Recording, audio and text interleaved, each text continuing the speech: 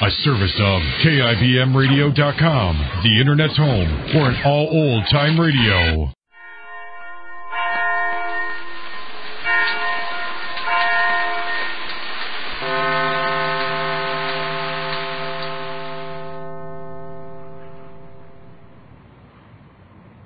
Here's another in NBC's great parade of new shows.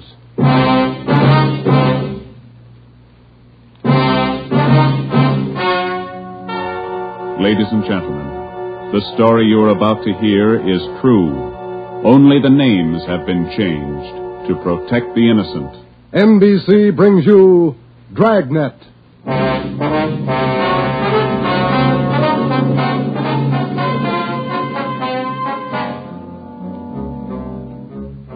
You're a detective sergeant. You're assigned to homicide. There's a mad killer at large in your city. A woman has been brutally slain, the body mutilated. The picture is clear. The killer has a thirst for blood. Your job, get him. Dragnet, the documented drama of an actual crime, investigated and solved by the men who unrelentingly stand watch on the security of your home, your family, and your life. For the next 30 minutes, transcribed in cooperation with the Los Angeles Police Department, you will travel step by step on the side of the law through an actual case from official police files. From beginning to end, from crime to punishment, Dragnet is the story of your police force in action.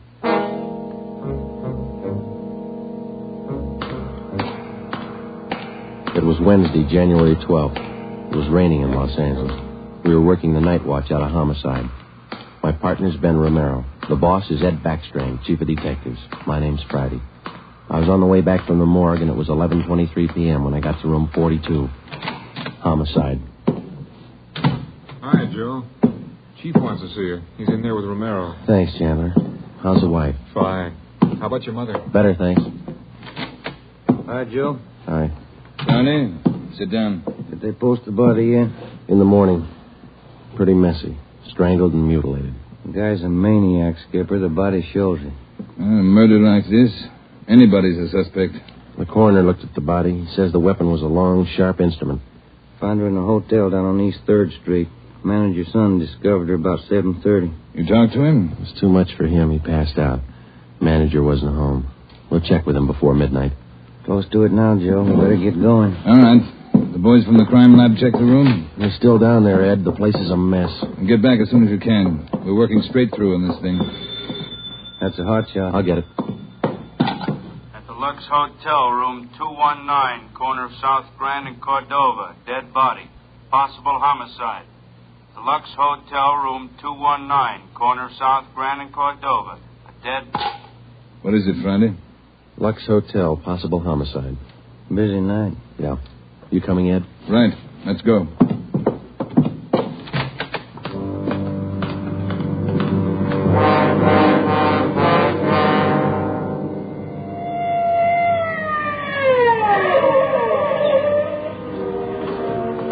Six minutes later, Ed Backstrand, Ben, and I pulled up in front of the Lux Hotel. The manager met us at the door and led the way up a narrow stairway to the second floor. The room number was 219. We were prepared for the worst. We got it. You're right, Romero. The guy must be a maniac.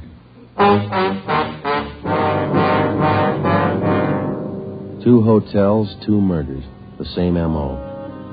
Three of us made a brief inspection of the room at the Lux Hotel.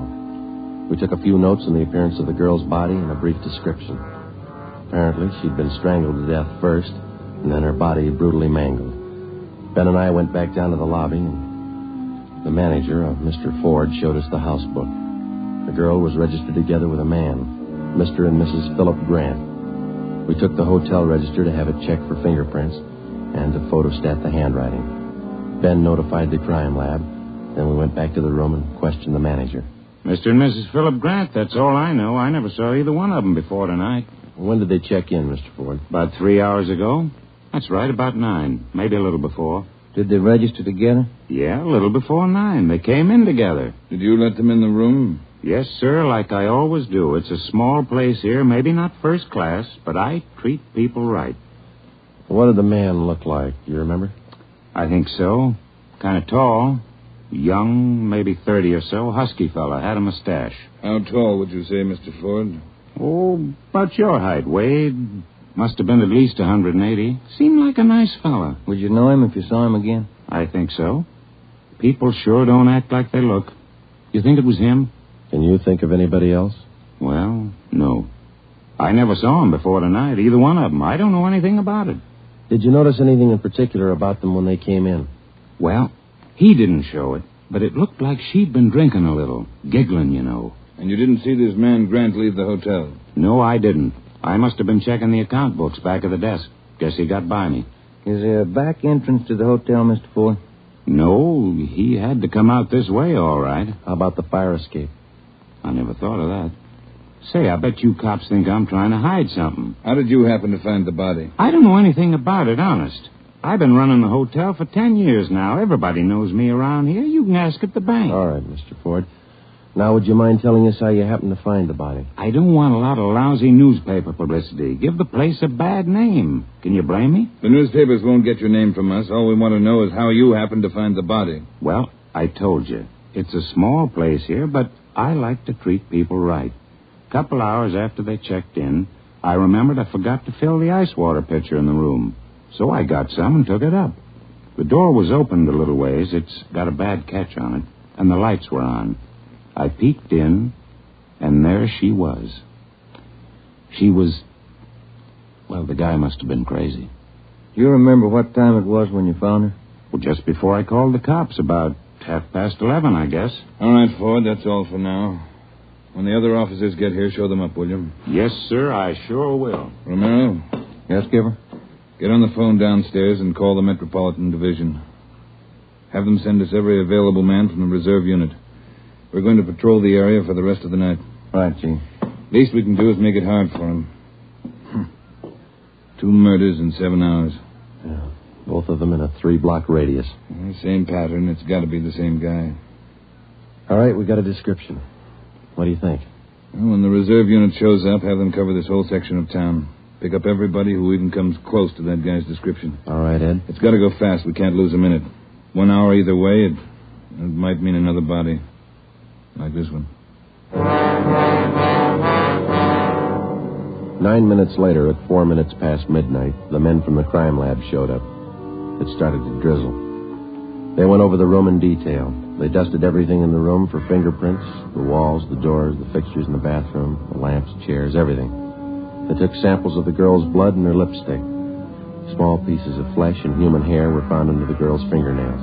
The nails were scraped carefully and the contents put in an envelope, marked and sealed. Ed Backstrand ordered pictures taken of the room and the girl's body from different angles. Every object in the room that could have any possible tie-in with a murder was photographed. It was raining. The rear of the hotel where the fire escape was overlooked a vacant lot. Ben had a hunch. While the lab men were at work, we left the hotel and circled around into the lot for a look at the ground directly underneath the fire escape ladder. It was raining hard now. Must be an easier way to make a living. Mud's almost up to my knee. Mine, too. Watch your step. You see any prints? No. Wait till my wife sees these new shoes. Put it on your expense account. Oh, real funny. Ben, get that light over here. Look. Yeah. Good set of prints. Lucky that rain didn't start turning to wash them out by now. Yeah. Hand me that cover from the trash can over there. I'll cover them. Wait a minute. What? Here, on the edge of the fire escape ladder. Small hunk of cloth. Man's suit? Well, looks like it. Might have caught himself in that sharp corner. I got it. All right, come on, let's get back. Yeah, out of this mud bath. Joe, Huh? let me have a light. You catch anything? Hunk of wrapping paper in that trash can. Stains on it. Open it up. Look. Yeah, a butcher knife. We went back to the Lux Hotel, room 219. The lab men were tearing the room apart. It was 10 minutes to 1. We gave the blood-stained knife and the piece of cloth we found on the fire escape to Lieutenant Lee Jones, head of the crime lab. We told him about the footprints just below the fire escape ladder. The knife will help us, so will the cloth. I don't know about the footprints. You say you covered them? That's right, Lee. They still look in pretty good shape. Maybe we can do something if the rain hasn't broken them down too bad. Bracken. Yeah, Lieutenant? You and Sloan get downstairs and take a look at those prints. If they're good enough, get a torch, dry them out, and make a cast, right? Okay, Lieutenant. Come on, Sloan. That's about all I can do for you now, Ed. I think we got everything there is to get. All right, Jones. I'll follow you back to the lab in a couple of minutes. Okay, Ed. Good luck, fellas. Thanks, Lee. We're going to need it. All right, Friday. Romero, it's your baby for the rest of the night. Lee, get anything? A few prints, a woman's purse under the bed. Don't know if it's hers or not. No identification. You going to be at the crime lab, Ed? All night. As soon as we find anything, I'll let you know. Yeah?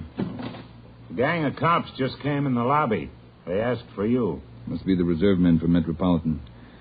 Tell them we'll be right down, Ford. Okay. You want us to handle it, Ed? That's right. Do just as I told you. Spread them out over the whole area. Cover the streets, the alleys, the flop houses, restaurants, bars, everything. You got a description to go on. Find the man that fits it. Right, Skipper. Don't forget, the guy's a killer twice over. I don't think he'd hesitate on you. Be careful.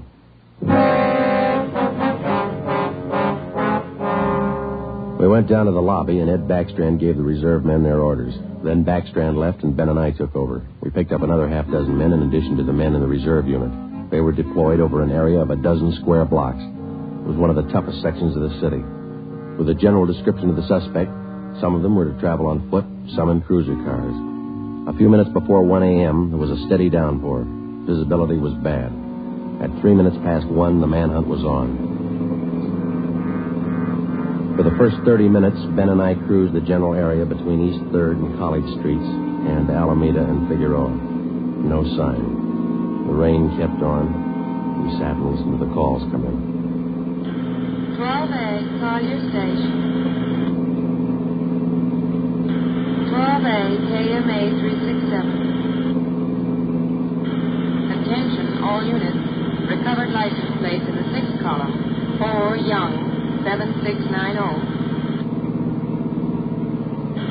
41R, 788 Standard Avenue, or 373.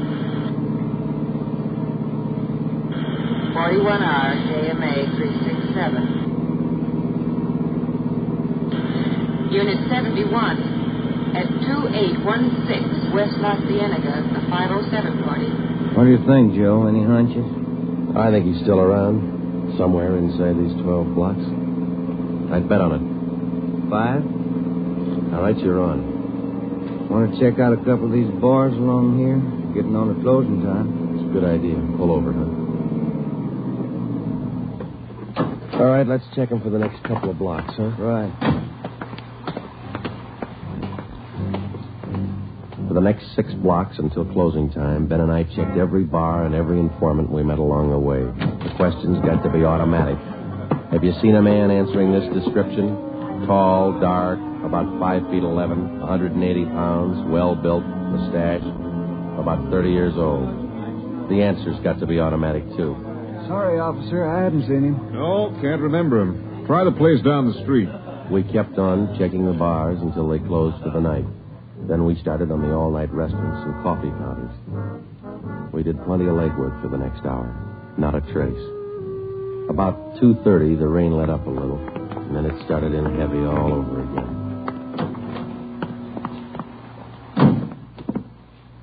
That finishes that block.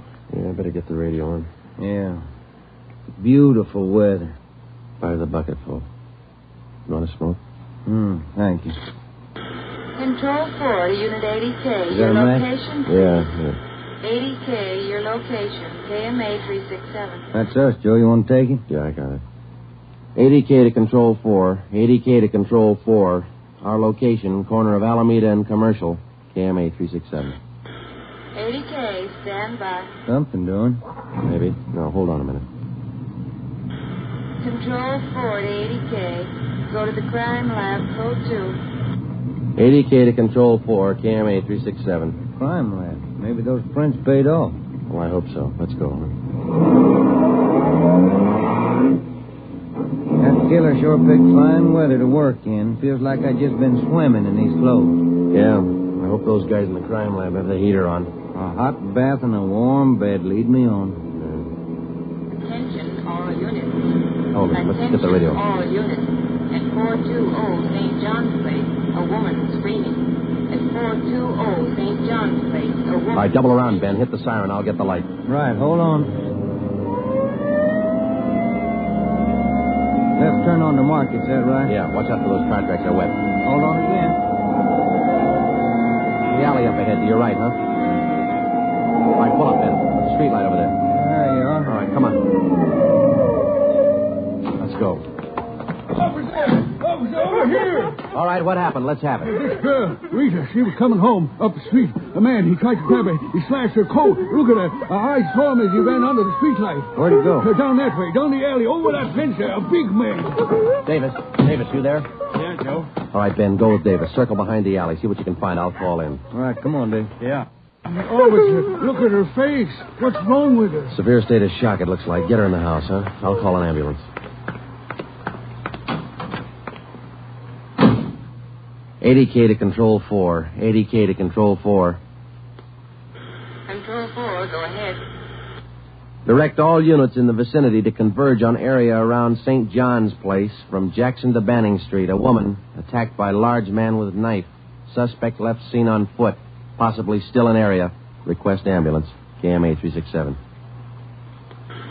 80K, Roger, stand by. Attention, all units. Attention, all units. Converge on area around St. John's Place, Jackson to Banning Street. 80K reports woman attacked by large man with knife. Suspect left seen on foot.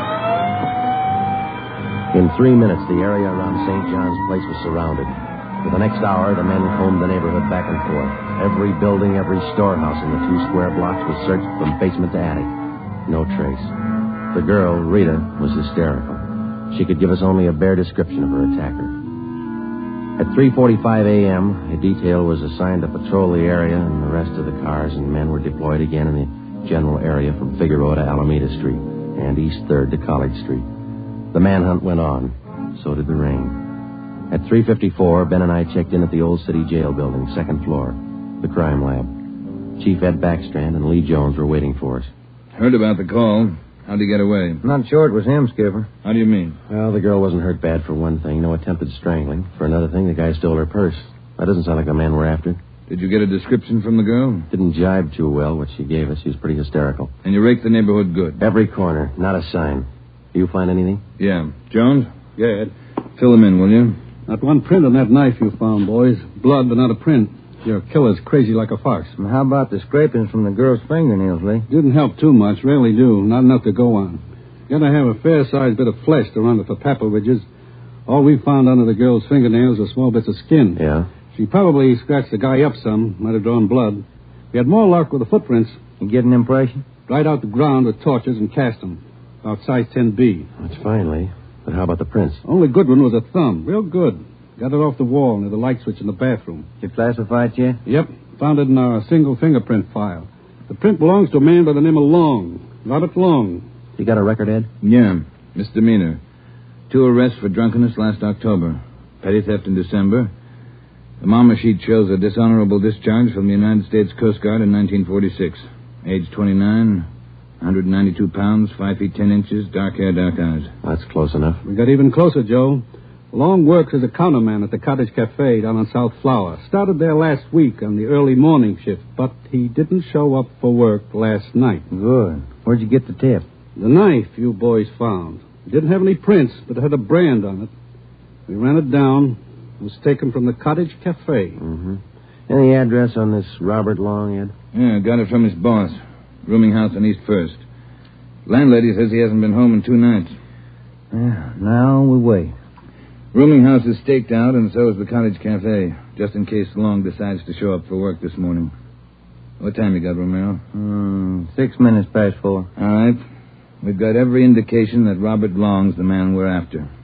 His description, fingerprints, the knife, the footprint, his size. Maybe we're wrong. I don't think so. How about a motive, Ed? I think Robert Long likes to kill. He's thirsty for it. None of the victims were criminally attacked. They were strangled, bodies mutilated. How about robbery? No. 2 of the women he killed had money in their purses. He didn't touch it. Well, what's next, Skipper? Back on the street? Figueroa to Alameda, East 3rd to College Street. Keep a net around that area and work it back and forth until we're positive he's not inside. I think he is.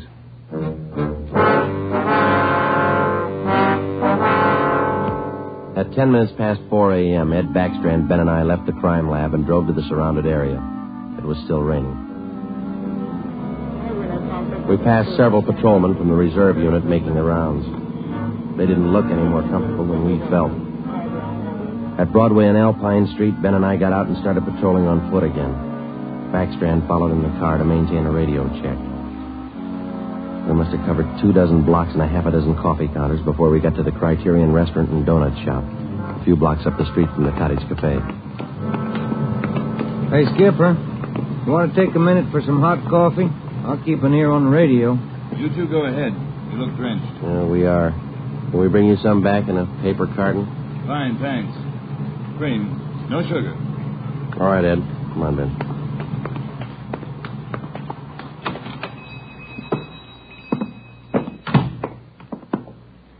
Place is empty. Yeah. Yes, sir, gentlemen. What'll it be? Hot coffee? Yeah, there's 2 of us here. Can you fix up 1 to go? Sure thing. Say, on that 1 to go, cream, no sugar. Right. Say, you fellas cops? Yeah, why? No offense, just wondering. Here you are. Thank you. Cop in uniform was around a couple hours ago. Wanted to know if I'd seen some guy he was looking for. Tall, about 190 pounds, mustache, about 30 years old. Yeah, that's the description he gave me.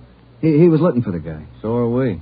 Say, that's good. That other cop came in right at my busiest time, a little after 2 when the bars closed. You know, it gets pretty rushed, and I didn't have much time to think, so I just said no. Then after the cop left, I remembered. You saw a man answering that description tonight? Yeah. I would have told the cop, but I was rushed. You know how it is. No time to think, and then I remembered. Are you sure? Oh, I'm sure, all right. Whoever he is, he's a lady killer. What do you mean? No offense. There was a sharp-looking dame down the end of the counter, and this guy breezes in and picks her up. Talks to her about 20 minutes, buys her a cup of coffee, and they walk out together. Do you remember what she looked like? Oh, nice-looking dame. Not beautiful, you know, more on the cute side. Ben, you got that morgue shot? Oh, yeah. Here it is. Thanks. Here's a picture. This the girl? Let's see. Yeah, that's her. Who is she? I don't know, mister. Down at the morgue, they call her Jane Doe, number 7. Just by accident, we'd come across a concrete lead on the killer's method of operation. The picture we showed the man in the donut shop was a shot of the strangler's first victim the night before. Evidently, the killer would enter a bar, coffee shop, or restaurant, strike up a conversation with a woman, make friends with her, either buy her drinks or invite her to a bar in the neighborhood, and then the rest of the puzzle was still unsolved. We went back to the Cottage Cafe and checked with the men on stakeout. Not a sign of them, Chief. How are you men covering the place? Baxter up in front in the booth across from the cash register. Lyman's back with the dishwashers. I'm at the counter. When's Long due to report for work, Dave? At 5. About 20 minutes to go. You're lucky you're inside. It's wet out there. You're looking. All right, Davis. We'll be around about 5. Right, Chief.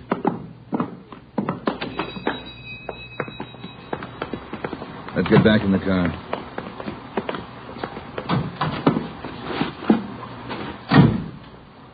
Where to, Skipper? Cruise the next 2 blocks, but don't go too far. If Long shows up for work this morning, we want to be around. The next 10 minutes dragged by. The rain kept on. Backstrand chewed nervously on a cigar. At South Flower and First Street, the sewers were clogged with street refuse. The rain backed up and filled the intersection. A group of aircraft workers huddled together in the doorway on one corner, waiting for the bus. It was cold and damp. I opened one of the back windows in the car to get some fresh air in. Off in the distance and close by, we could hear the sounds of a big city waking up slow to a rainy January morning. It was 8 minutes to 5. Attention all units. Attention all units. At 780 East Main, a restaurant. Man answering description of murder suspect. All right, Romero, step on it. Right, Skipper. About 10 blocks away, Ed. Who's going to cover the men at the Cottage Cafe? If this is a blind lead, it won't take us long to find out. They can handle it alone if they have to. Hang on. Look out. We're skidding. That was a close one, Ben. Yeah. If this is the guy, I owe you $5, right? Yeah. Attention all units. Additional information on your call to 780 East Main. Officers in pursuit of suspect. Suspect is on foot. Step on it, Romero. 2 more blocks, Skipper. Watch this, Ben. Next one to the left. Got it. That's the joint up ahead there. All right, watch your step and don't take chances. Don't play with him. Right. Here we go.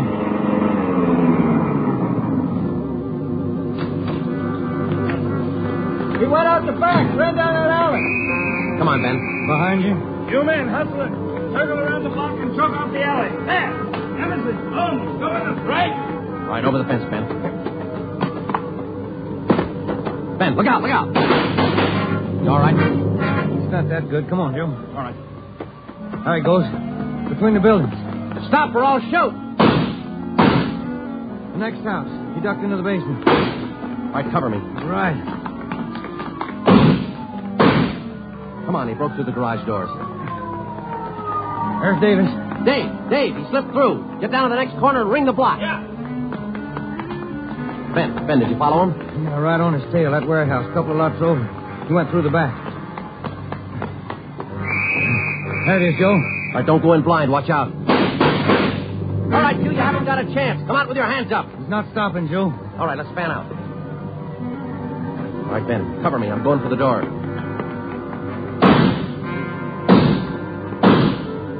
All right, Ben, come on. You're clear. You spot him? There he is. Let's get him. Close. He's in a good spot. Let's move. He's up in the loft. Come on, let's head for the stairs. Will you? Easy. You spot him, Ben? No. Not a sign. Ben, look out. That packing tape.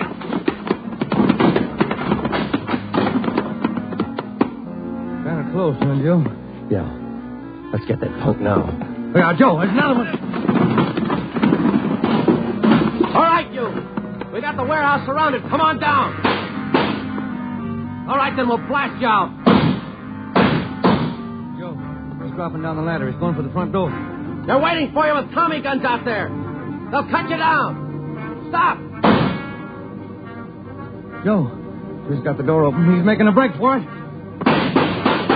It's crazy. He's trying to shoot his way out.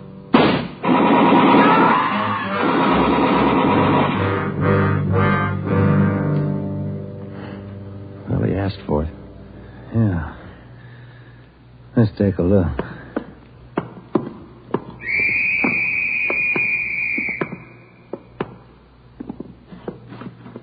Messed up. Oh, like his girlfriends. Yeah. Maybe he just didn't like women. Maybe. Hi, Ed. You all right? Tired. This is him, huh? Even the scratches that girl made on his face. Description match? 5'10", 192 pounds, dark hair, dark eyes, age 29. Robert Long, killer.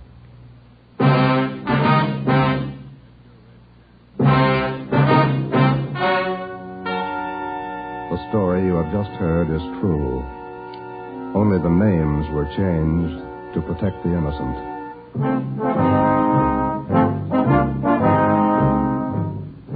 You have just heard the 10th in a new series of authentic cases transcribed from official files. Technical advice for Dragnet is furnished by the Los Angeles Police Department. Tonight's program is dedicated to Detective Louis A. Abbott of the Chicago Police Department, who on the afternoon of March 3rd, 1947, gave his life so that yours might be more secure.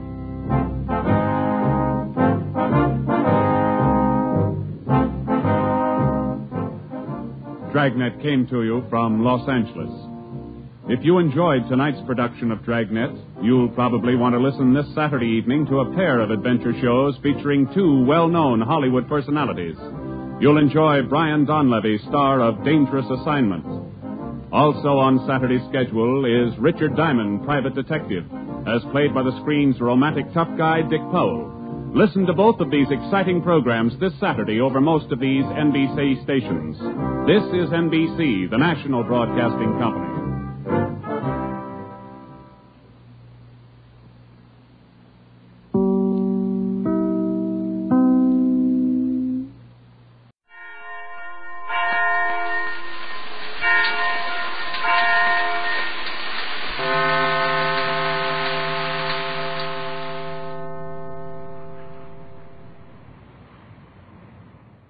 My name's Jeff Regan. I get 10 a day in expenses from a detective bureau run by a guy named Lyon, Anthony J. Lyon. I'm the Lion's Eye.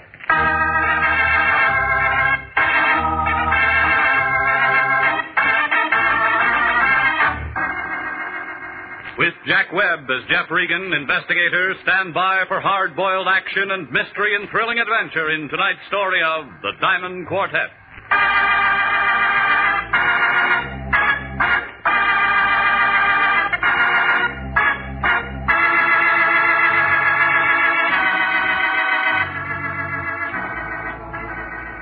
Well, this is the way it started. Melody called about 6 o'clock that night. She gave me the name of a restaurant out on the strip and said that Lyon was waiting for me.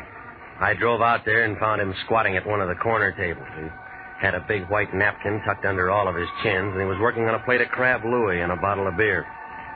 A tall peroxide blonde in slacks and dark glasses was sitting across from him, watching him eat. And a couple of bald-headed waiters were just sort of standing around looking at the ceiling. Well, Regan, I see you got my message. You're right on time. Sit down. I want you to meet Miss, what did you say your name was, young lady? Madge will do. Just plain Madge, fatso. Regan, this is Madge. I hate gumshoes. They all stink. Okay, where'd you find her? Madge?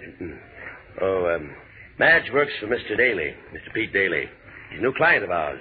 Isn't that right, Madge? All gumshoes are nosy. That's why I don't like them.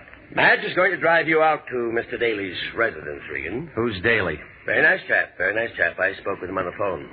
What's the job? Well, it's a rather delicate matter, and I think Mr. Daly himself can explain it better than I. Come on, all this gassing ain't getting us nowhere. The boss is waiting. Gumshoes talk too much. Yes, Regan, yes.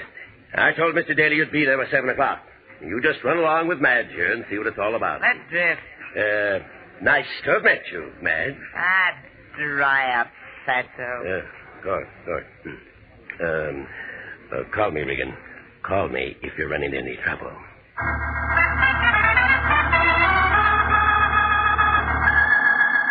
Just plain Madge, who was carrying a .25 automatic in her purse. Well, we got into a Cadillac. We went out the pass, turned off a hill in back of Burbank. Daly's residence was at the end of a private road, a nice old Southern-style place with 2 or 3 private patrolmen guarding the entrance. They all needed shades. They kind of nodded when we got out of the car and went up to the front door. Naturally, there was a peep shutter there. It was real Southern.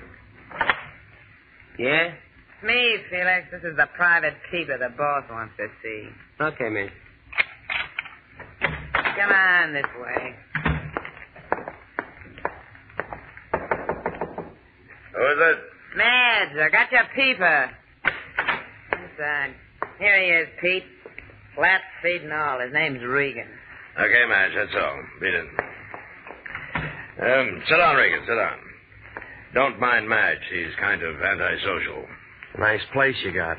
How's the gross? Yeah, I do all right. 2 crap tables, 2 faro games, a little roulette in the living room, but I have to be careful. I noticed that driving up. There's lots of money thrown around here every night. Somebody might get some ideas. You know how it is. What about the law? Law? No trouble with them. I just don't let them know I'm in operation. Mm-hmm. In my business, I haven't much use for private detectives. I don't generally like them. Neither does Madge. But I happen to need one right now. I want you to do a little job for me. You seem to have plenty of help around here. Wasn't that Felix Frazier at the door there? Last time I saw him, he was shadowing a banker up in Sacramento. Yes, that was Felix, all right, but it's a little different. Never seen this before? No? Well, it's a little bit of necklace called the Diamond Quartet. It's worth quite a chunk of cash. These 4 diamonds are good stuff. So? Dame named Annabella Callender left it here a week ago. She was in kind of deep at the roulette table and was wearing this. She left it for security. How much did she lose? About 5 G's, I guess. Kind of screwy little dame. She's a widow with a lot of money and a boyfriend named Teddy Silco. He paints or something. They come here. And she loses steady. Every time. Well, she sent me a check today for the full amount of what she lost. Yeah? And I want you to take this thing back to her tonight. That it? That's it. I got my dough. She gets her little diamond necklace back. Just business. Well, it sounds simple. It's simple. You're a licensed investigator, bonded, insured. Don't want any fuss about this. You just take it back. Very simple. Okay. Now, you told me how simple it all is. Suppose you give me the hook. Did her check bounce? You want a drink? There wasn't any check. I thought it'd be something like that. Yeah.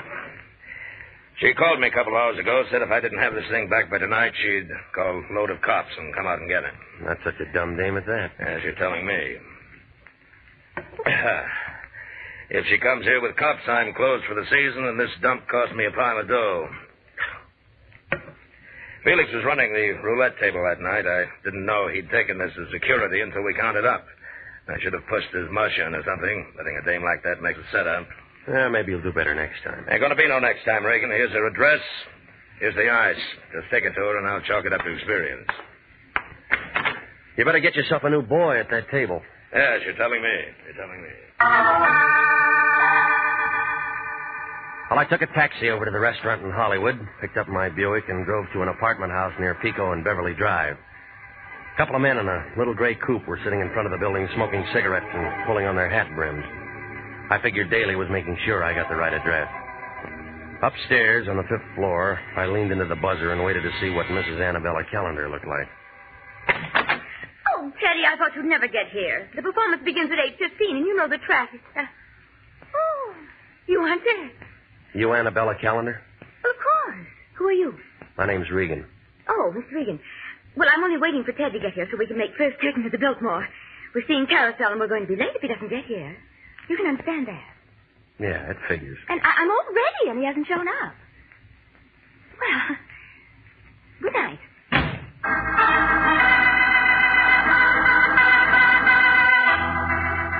Yeah. Her white ermine cape and the black strapless thing needed a touch. But she had it. That necklace I had in my pocket, or a very good copy, was hanging around her neck, and it looked like 4 Klieg lights at a Hollywood premiere. Hey, lay off. You bust the door, lay off. What's the idea? You want to bust down the door? You drunk or something? I've been pounding on this door for 5 minutes. Well, that's too bad. Can't you read the signs? This building's closed. The scram, drift, push off, blow. You got a jeweler in this building named Tartaglia? Yeah, we got a jeweler named Tartaglia. Only don't want to see nobody because it's 9 o'clock at night. The joint's closing, ain't here. All right, slow down. He lives someplace, don't he? Sure. There's a lot of houses that way. Why don't you try knocking on doors? There wasn't any residence listed in the phone book. I thought maybe if I came down here to his office, you could tell me where I might see him. I ain't going to tell you nothing. Look, I'm a private investigator. I got to see him tonight. Oh, how's little old expense account, Pilgrim? It'll do. Let me see, pal. The name's Freddie Leach. Your boy's a fat old pile of blubber with a lot of talk in this note. White Hotel, 208, 3 blocks straight ahead. Thanks, Freddie. Anytime, pal. From the sawbuck, I'll tell you where his girlfriend lives.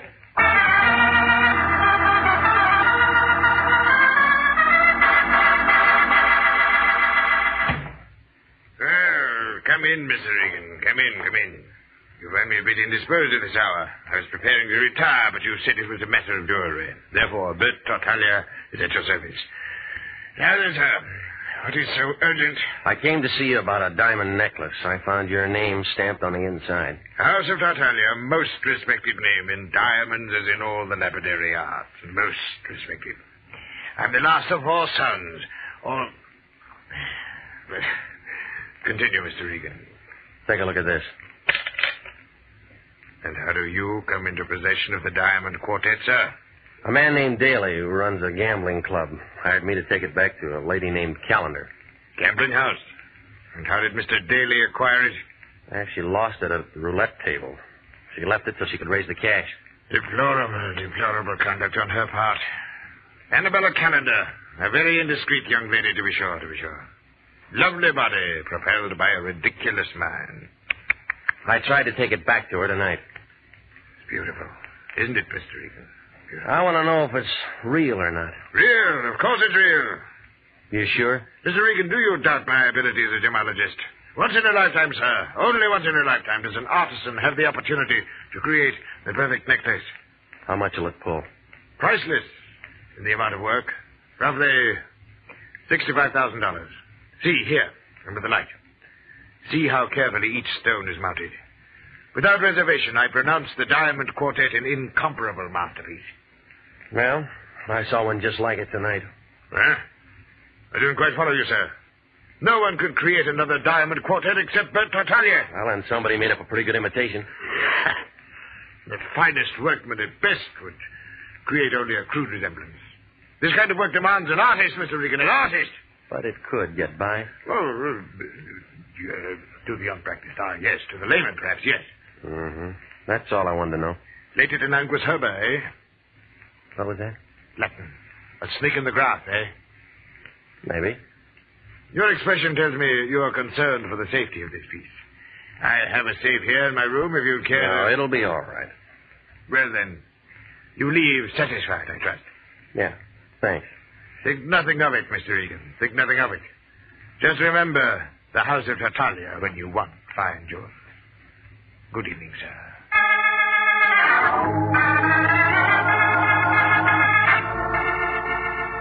In the lobby, I got 2 3-cent stamps from the clerk. He watched me put the Diamond Quartet in an envelope, address it to myself, and mail it right there. He blinked a couple of times, but I didn't tell him about my 2 pals parked across the street in the little gray coupe. They were sitting there, still sucking on cigarettes and pulling on their hat brims. When I walked outside, they got out of the coupe, came over to where I was lighting a cigarette. The tall one tapped me on the shoulder.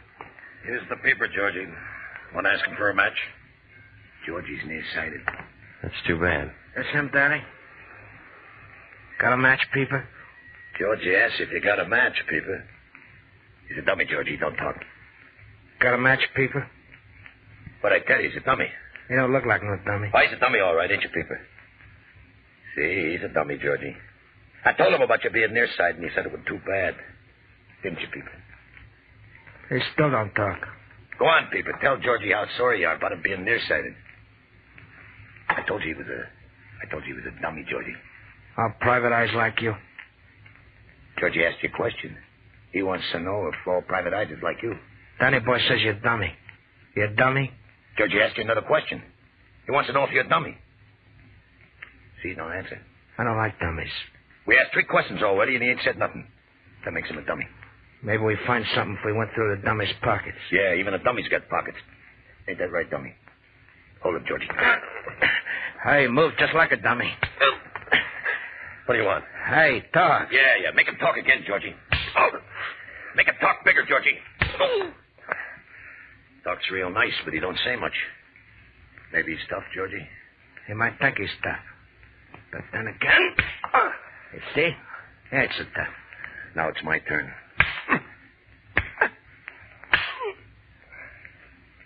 Hey.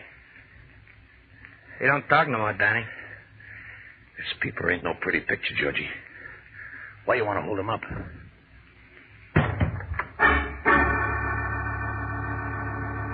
You are listening to the story of the Diamond Quartet, tonight's adventure with Jeff Regan, Investigator.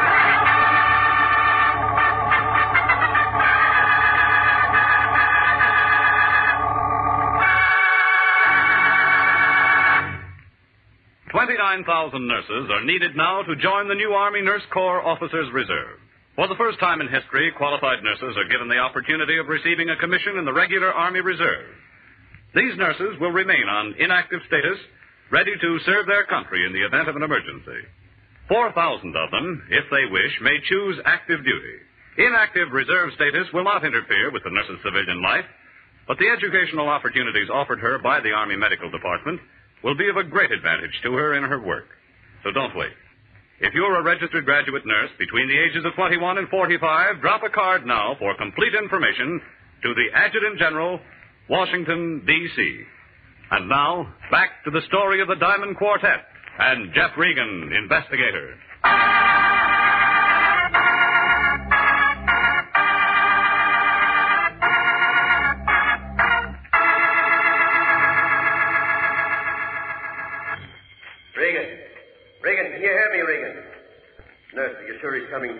He had quite a beating, Mr. Lyon, but he's coming around. Regan, can you hear me? Can you hear me? Regan, can you hear me? I think he's with us now. It's me, Regan. What happened to you? Why didn't you call? Regan, do you understand me? What's this? That's your head, and it isn't very pretty, let me tell you that. I'll be at my desk, Mr. Lyon. All right. Come on, give it to me. What happened? An hour ago, the receiving hospital telephones me that they picked you up in some gutter. I come down to see what's what, and you lay there and ask me, what's this? Well, it's a wrong job. Another punk client. As long as they've got the dough, we love them all. Who are you fighting with? A couple of boys named Danny and Georgie. A couple of boys named Danny and Georgie. Well, would you mind telling me just where you've been while you should have been doing what you were hired to do? I was out with Danny and Georgie. Sure. You were out with Danny and Georgie. But what did you do before that? And what did you do with the necklace? That Diamond Quartet or whatever it is. I mailed it. You mailed it? You were hired to deliver that thing personally, and you mail it. Where's my clothes? Regan, I'll never understand you. I'll never understand you or the way you do things. I send you out on a simple little job. All you have to do is take a necklace back, and what do? You wind up bleeding all over the city street. Here's your pants. What time you got? 3 o'clock in the morning. It's always 3 o'clock in the morning when somebody telephones me that you're in trouble somewhere. Well, why don't you go home and go back to bed? I haven't been to bed. I haven't had one wink of sleep tonight.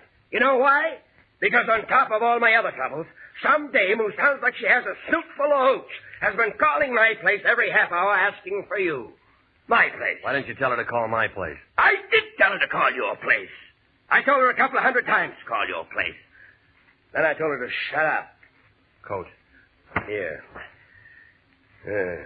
You look terrible. Terrible. She give you a name?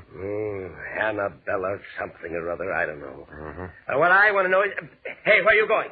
Who's going to pay this hospital bill? Where are you going?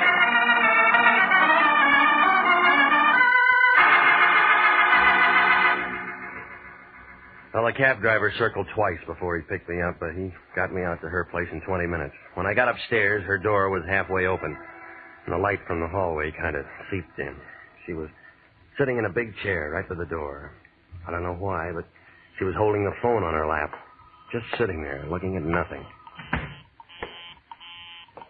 Oh, Mr. Regan. It's you. You came back. Yeah. I don't think you're going to need this. Oh. Well then, Mr. Regan. Well then. I suppose you've met some people tonight who know a great deal about me. Some? A gambler? A jeweler? And of course they told you how I carry on with money and all that. Everyone seems to know that. Yeah, Daly told me. Do you know about Charles? Charles and I had so many things together, and it was so much fun being alive with him. You like to have fun, Mr. Regan? I do think he enjoyed being alive with me. I mean, I cried when Charles was killed. I really did. I cried. I didn't know what to do. I cried. How long ago was that? Oh, Charles was killed 3 years ago. But now I have Teddy. He's really a dear. You should meet him. We should all have a drink together or something. Teddy's a fine artist. Very fine artist. I think you'll be very prominent someday. I do. I really do think Teddy will be very prominent someday. Of course, it wouldn't make any difference now. Did they tell you that did they tell you? It's funny. I can't seem to get my tongue adjusted to my mouth. Did that ever happen to you, Mr. Regan? Sometimes. Teddy asked me to marry him tonight. He did? Yes, I've been very lonely since Charles died. It isn't my money that Teddy's interested in, I'm certain. Teddy has some money of his own, although many people don't know it. What is money, Mr. Regan? What would you say, money? Oh, dear, I go again to that business about my tongue. You think I should see a correctionist? Why did you call me tonight? You're the only detective I know. And I really don't know you. It's just that Mr. Daly said you were a detective. Why did you want to see me? I really can't understand money. I know it must sound strange to you, but some people live for it, and some people die for it, and some people... Come here. What's wrong? What is it? Come on. Oh, they do look so funny. So very funny. I've seen them count money. Oh, so much money. And I really believe that's all they live for. They handle it and caress it. Come on, tell me what's wrong. What is it? What is it?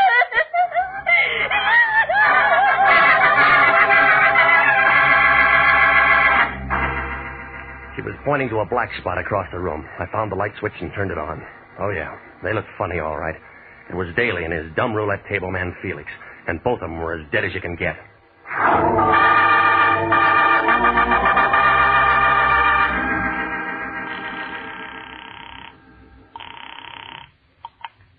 Oh, darling. I've been waiting up all night. I knew you'd telephone and say you'd marry me. Yeah. Your name's Silko? Oh, yes, I was expecting... My name's Regan. I'm a private investigator. I'm calling from her apartment. Annabella's? Now, listen.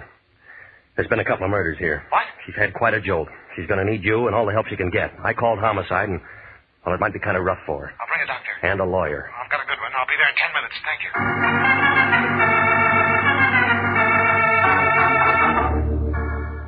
Well, he showed up about the same time Wendetti and the Homicide boys got there. By that time, she couldn't even talk, and they had to put her to sleep. I told Wendetti what I knew about it, and he said we'd get it straightened around as soon as she had something to say. It was about 8 o'clock in the morning when I got home. I didn't expect my boy to show up so soon. He was already there. Regan. I've been expecting you. Come in, sir. Come in. I've been amusing myself with your chessboard. So we meet again. Sit down. You've had rather a hectic night, I'll wager. Your boys were pretty rough. Georgie and Danny. Two men of another world, Regan. Not our world. Allow me to apologize for their action. And so unnecessary, too. I underestimated you, Regan. Such an ingenious method of protecting the Diamond Quartet. Why, sir, by the simple expedient of placing a 3-cent stamp on an envelope and mailing it to you yourself, you hired as guardians the entire United States Postal Service, not to mention the Army, Navy, and Marine Corps. You want one of these? No, thank you, Regan. Much too early in the day. But go ahead. You give me cause to admire you again, sir. I'm one of those faint-hearted persons who cannot abide liquor until 5 o'clock in the afternoon. All right. What happens now? By gad, I admire your directness, Mr. Regan. When I met you last night, I promised myself you'd give me trouble, and you have. Who's in on it? Such directness. In answer, sir, that is a matter to be explained. Double cross. If you can bear my vanity, I have invented a new word. Triple cross. It does have a ring to it, doesn't it? Sounds familiar. By gad, sir, I like you. Daly in on this? Daly? No, of course not. A mere instigator. But when Madge explained to me that he was returning the Diamond Quartet, I first conceived the plan. Just plain Madge. She and her friends have been very valuable to me. They knocked off Daly and Felix and planted them in the girl's apartment. Right. With 2 cadavers in her living room, Mrs. Callender was very unlikely to discuss missing jewelry with the police. Then it was a phony she was wearing, and she didn't even know it, huh? And it caused all of this. If you had merely returned it, it would have been simple to remove it from her. But then... And you just sit here and wait for the mail. We wait for the mail, Mr. Regan. What about your playmates? You do act your role, don't you? And I like you for it, Mr. Regan. I wish you and I could have worked out something together. An unbeatable team. In answer, sir, I'm afraid I shall be sought for murder for 2 this night. Danny and Georgie? And, Madge. Does that name bother you as much as it bothers me? Give me a woman with a name like Celeste, or Josephine, or Roxanne. Those, sir, are proper names for the creatures. But Madge... Where are the police going to find all these bodies? In my hotel room, which I departed hastily. I know a man down at Central Homicide named Wendetti. Do you? Mm-hmm. He's the best cop I've ever seen. You'll never get away with it. Allow me to correct you, sir. I don't intend to get away with it. Observe me well. You see before you a man advanced in years, attached to a destitute and bankrupt jewelry firm, with nothing more to look forward to than a grim few years, and finally the end. Now an opportunity to live like a king, and by God, sir, I've taken it. They'll pick you up before you can pack a bag. I'll risk that. I shall turn the Diamond Quartet into cash, and with a well-laden purse, I shall be satisfied to elude the police over half the world. Oh, yes, they'll get me. In 2 years, 3 years, perhaps. By that time, I shall have spent the money. And what more could a man ask than a perfect fulfillment of all his wishes? Huh? I ask you, sir, as one gentleman to another, what more could a man ask? You have company, and I have a gun. Answer it. Tell him to go away. I'll be right behind you. All right. Open it.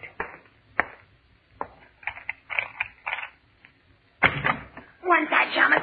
I got a gun. Madge. Thought I'd find you here, flop boy.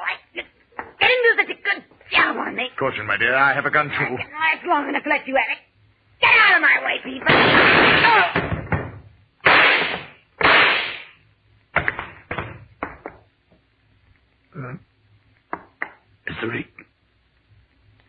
Mr. Regan, sir. I believe I've been shot. I'll need it. Assistant. I can't seem to hold my feet, sir. Can't seem to hold my feet. The mortal is nil nisi bonum, Mr. Regan. Or, if your second-year Latin escapes you, speak well of the dead. It was an awkward plan at best. Wasn't it? It was a lousy idea.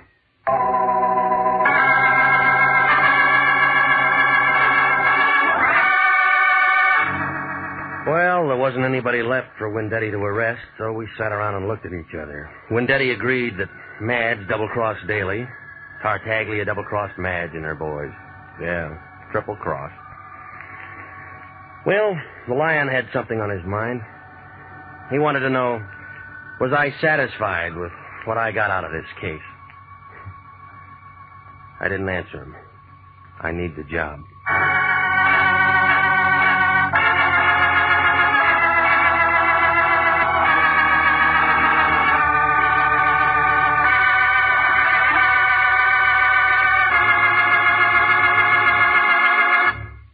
The Army Nurse Corps Reserve still has commissions available.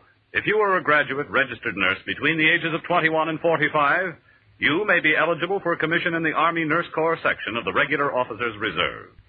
Graduate work is provided at the Army's most modern teaching centers, and the nurses obtain educational experiences that benefit them in both civilian and military nursing. If you believe you qualify for a commission in the Army Nurse Corps Reserve, apply to the Adjutant General, Washington, D.C.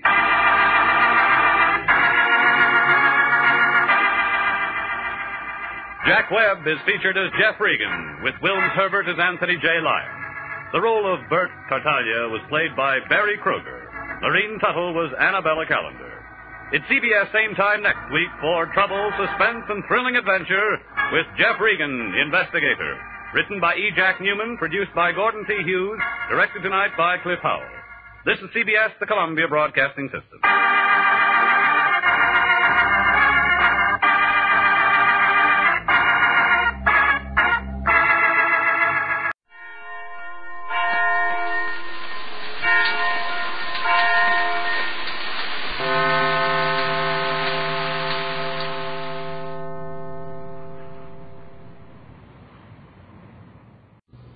Here is another in NBC's great parade of new shows.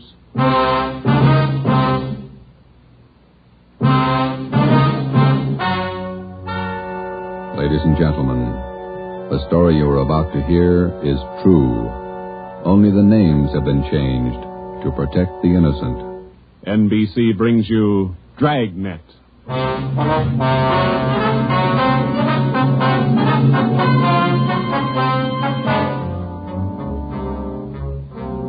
You're a detective sergeant. You're assigned to burglary detail. A sudden wave of jewel thefts is sweeping the city. In 16 days, 16 burglaries have been committed, one each night. They bear the same trademark. Thousands of dollars of jewels are missing. The thief is a master at his trade. Your job, get him. Dragnet, the documented drama of an actual crime, investigated and solved by the men who unrelentingly stand watch on the security of your home, your family, and your life. For the next 30 minutes, in cooperation with the Los Angeles Police Department, you will travel step by step on the side of the law through an actual case transcribed from official police files. From beginning to end, from crime to punishment, Dragnet is the story of your police force in action.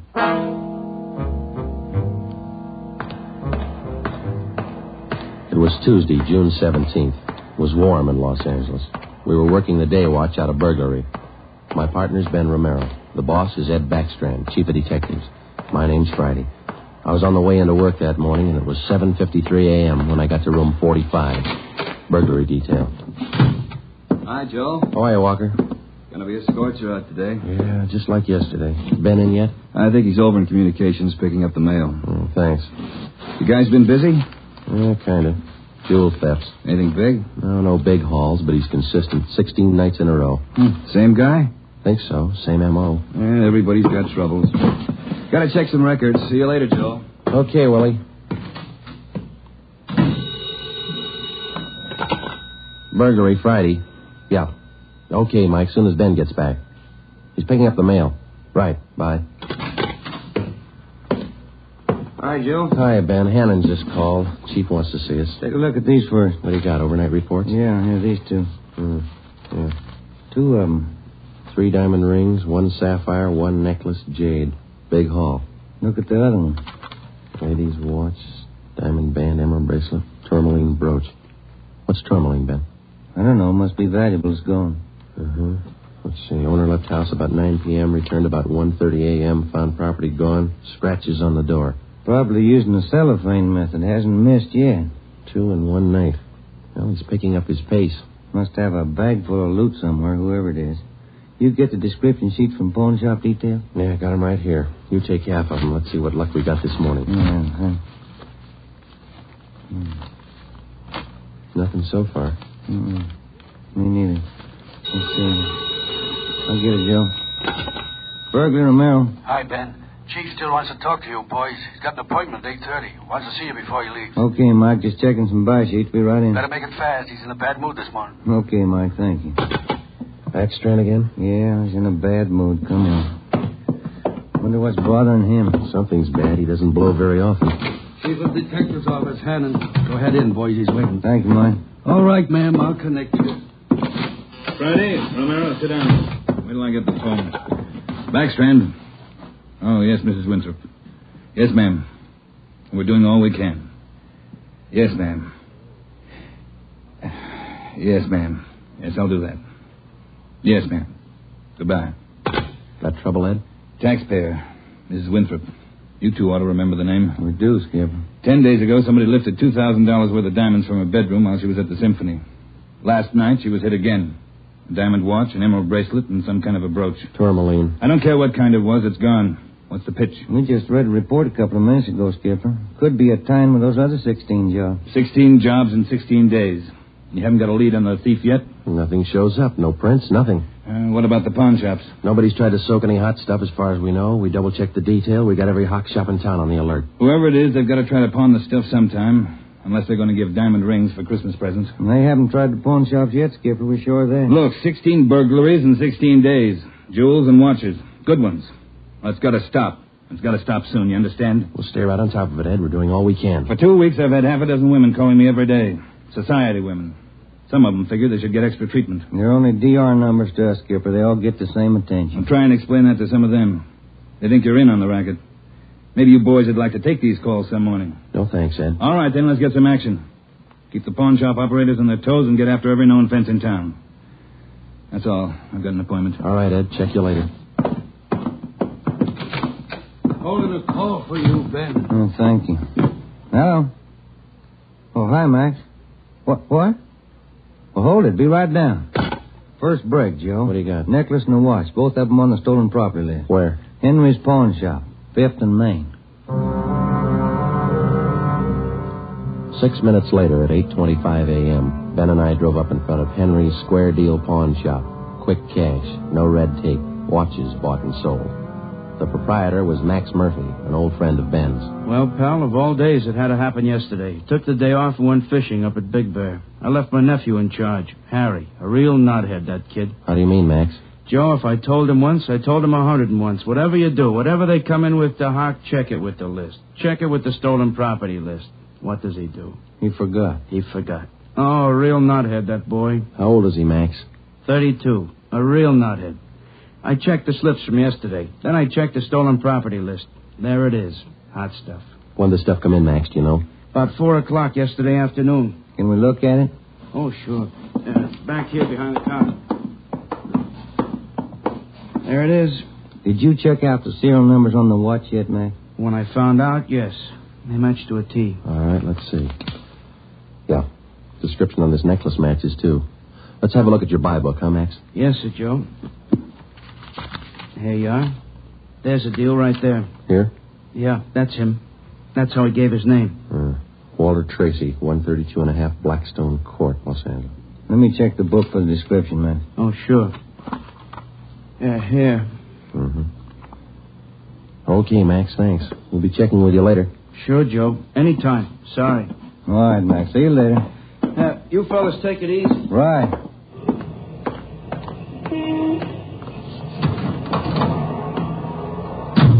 Want to check and see if we're clear, Joe? Yeah, I will. 80K to Control 1. 80K to Control 1. Are we clear? Control 1 to 80K. Stand by. Good lead, Joe. Got a description in here. Yeah. It's too bad Max's nephew had to slip up. Control 1 to 80K. Call your office immediately. Call your office immediately. KMH for success. Wonder what that's about. I don't know. I'll call in. You got some change? I'll use Max's phone.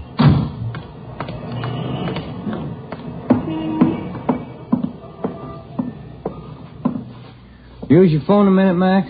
Oh, you, Ben? Sure. Help yourself. Thank you.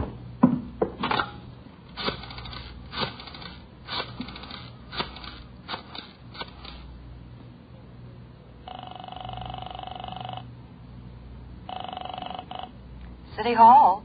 2524. 2524.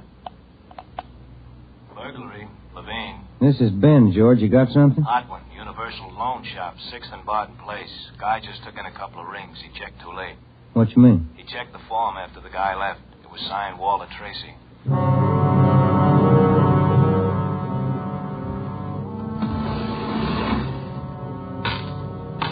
There they are, Sergeant. Both rings.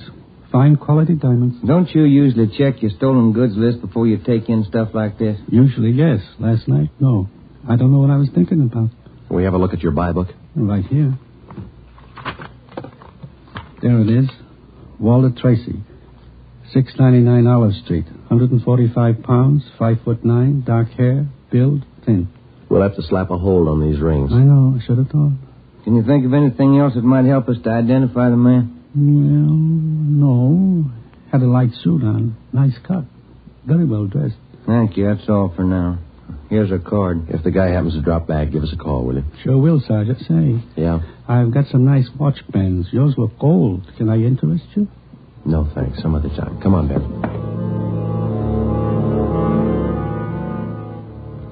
That afternoon and the following morning, despite our alert and our warnings, 2 more pawn shops called in with reports of stolen watches taken in. We checked them out. The serial numbers on the watches matched those on the stolen property list.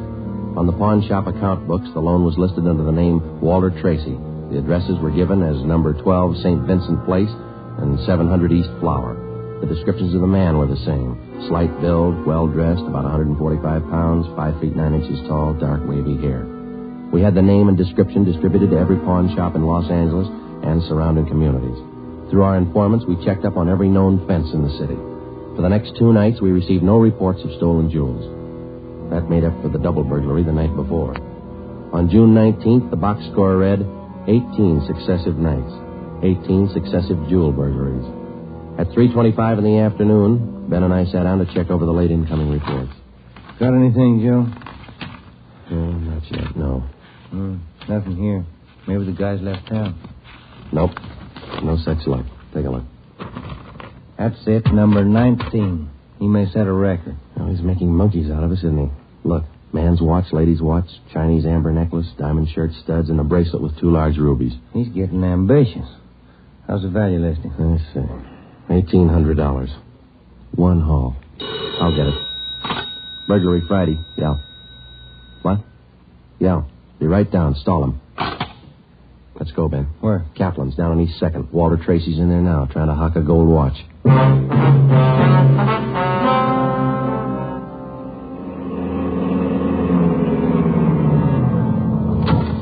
Ben, cover the door. I'll get it look like I'm shopping around. Right, but watch your step. We don't know this guy. Yeah, stay close to the door, huh?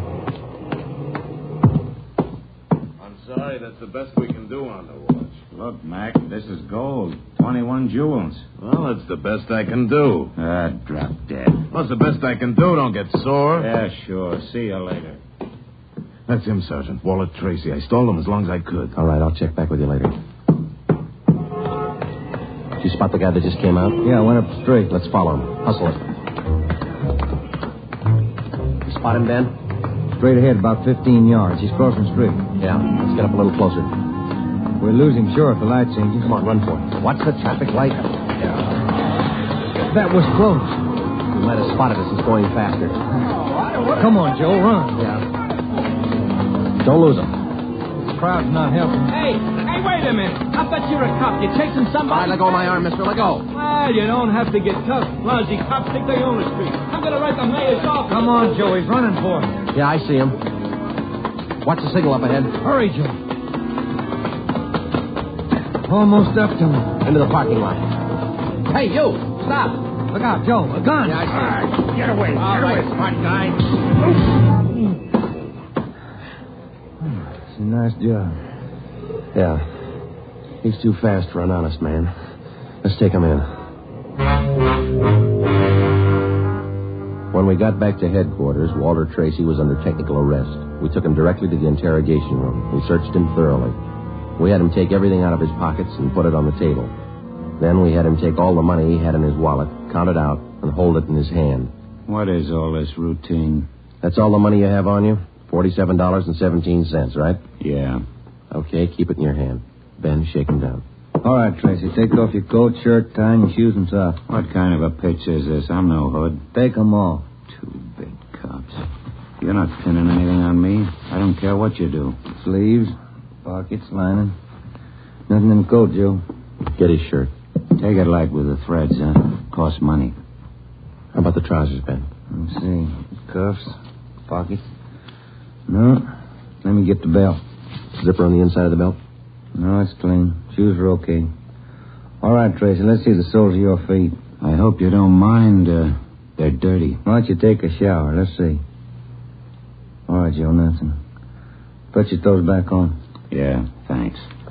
All right, you. What's your name? Huh? I said, what's your name? You telling jokes? Walter Tracy. You know that. Your real name. How old are you, Tracy? 27. Where do you live? No place. Just got in town a couple of days ago. Where are you from? Salina, Kansas. Where you been sleeping the last 2 nights? The park, Pershing Square. Clothes don't show it. Pretty natty. I had 'em pressed. Where? Down by the square. I don't remember. You ever been arrested before? No. Where'd you get this gun, Tracy, the one you pulled on us? I didn't know who you were. Could have been a couple of hoods. You kind of look like it. Where'd you get the gun? I won it in a crap game coming out on the train. Where'd you get the watch? Graduation present. You want to run a make on him, Joe? The gun and the watch? Yeah, I'll call him. Go on, check. You can't prove a thing. Pawn shop records, Gilmore. Gil, is Friday. Can you give me a make on a watch? Sure, Joe. Go ahead. Time Master, yellow gold, man's wristwatch. Okay. Case number 716F23. Right. Movement number B351708. Got it. Okay. Now give me a make on this gun, huh? 32 S&W automatic. Serial number 579461. Okay. Call me back? Right. What's your station number? 2572. I'll ring you, Joe. Thanks. Having fun? What'd you do with all those jewels you stole? When do I get out of here? I don't think you're going to get out. You got nothing on me. How tall are you, Tracy? Get your tape measure. 5'9". How much you weigh? 140. I'm 27. My name's Walter Tracy. I come from Salina. I've been in town 2 days, and I don't know what you guys are talking about. You sound smart. You don't act it. And you're flying blind, copper. What'd you do with those jewels you stole? I don't know what you're talking about. What color are your eyes? I don't know. I'm colorblind. What color would you say your hair is? You colorblind, too? You ever been arrested before? Straighten out. He asked me that. I'm asking you. No. You ever done any big time? No. All right, I don't care if you're level with us or not. We're going to make you on those prowl jobs, all 19 of them. Sure. You guys are smart. You got in Los Angeles 2 days ago, is that right? Yeah. You don't know anything about any jewel thefts. That's what I said. And how come your name and your handwriting's on the account books in 4 pawn shops in Los Angeles? It's not mine. You can't prove it. We can, Tracy. Come clean. What'd you do with the stuff you stole from 1250 Moraga Drive, June 5th? I didn't steal any stuff. What'd you do with the rings and watches you took from 1400 Placerville Road, June 9th? I wasn't in town. What'd you do with the diamond dress pins you stole June 13th, 123 South Van Ness? Did I do that? You're not only kinky, you're a bad liar. You prove it. Border get you a sawbuck, your prints bounced, Tracy. Our handwriting man's gone to work on those signatures of yours. You haven't got a chance. Now, come on. Where'd you hide this stuff? You can't prove a thing. Where'd you say you've been sleeping the last 2 nights? In the park, Pershing Square. You want a map? Clothes sure look nice. I said I had them pressed. But you can't remember where. No, I can't remember where. That a crime? Friday something. Joe, this is Gilmore. Here's the stuff you asked for. Let's have it, Joe. No make on the watch, no make on the gun.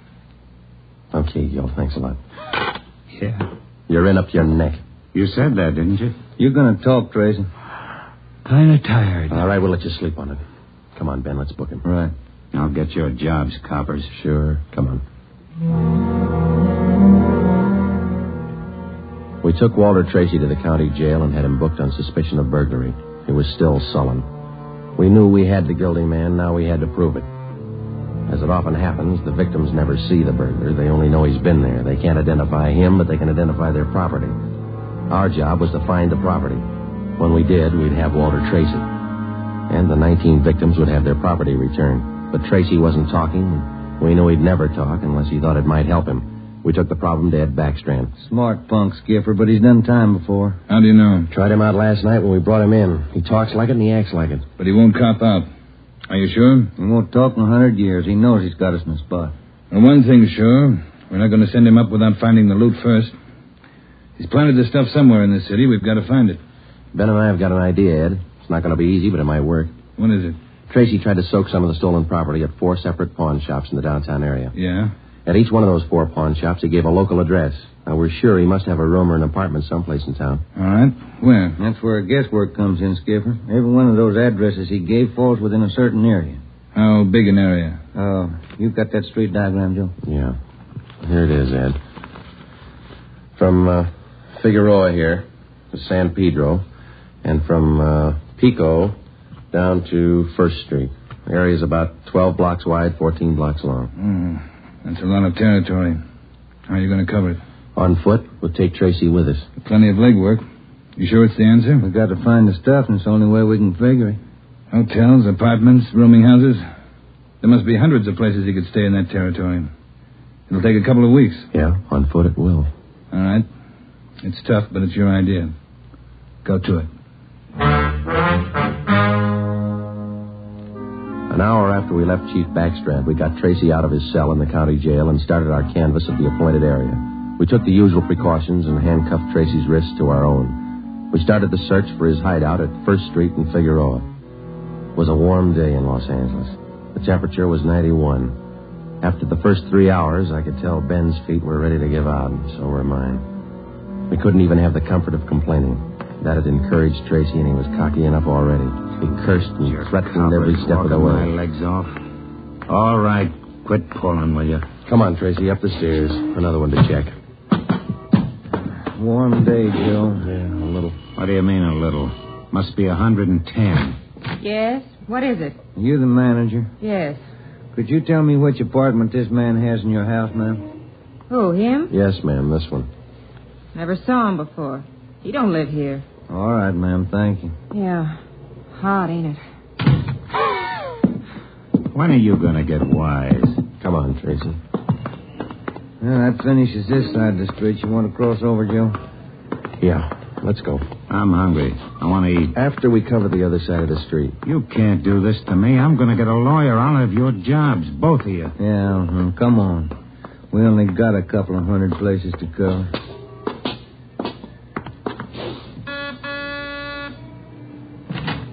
Hi, gents. What can I do for you? You the manager? I run the place, yeah. Which room does this man have in your place? Him? You made a mistake. He doesn't live here. All right, thanks. My feet are killing me. Wait till I get a lawyer. I'll burn both of you dumb cops. What do you think you're doing anyway? Making a guy... All that day and the day after that and the day after that, Ben and I, with Tracy handcuffed to our wrists, canvassed the designated areas, from hotel to hotel, from rooming house to rooming house, and the apartments, too. Every day our feet ached a little more, our pace slowed down, Tracy got more irritable, and the weather got hotter. The second day it reached a high of 92, the third day 94, the fourth day 94. Police regulations say plainclothes officers must wear a coat and necktie on the street at all times. We wore our coats and neckties. The search continued into the fifth day. Our pace got even slower. Ben and I started to lose heart. After a while, we forgot our object was to recover the stolen jewels. All we wanted was to find Tracy's hideout. We knew we were right. We knew Tracy was our man. It was a point of pride.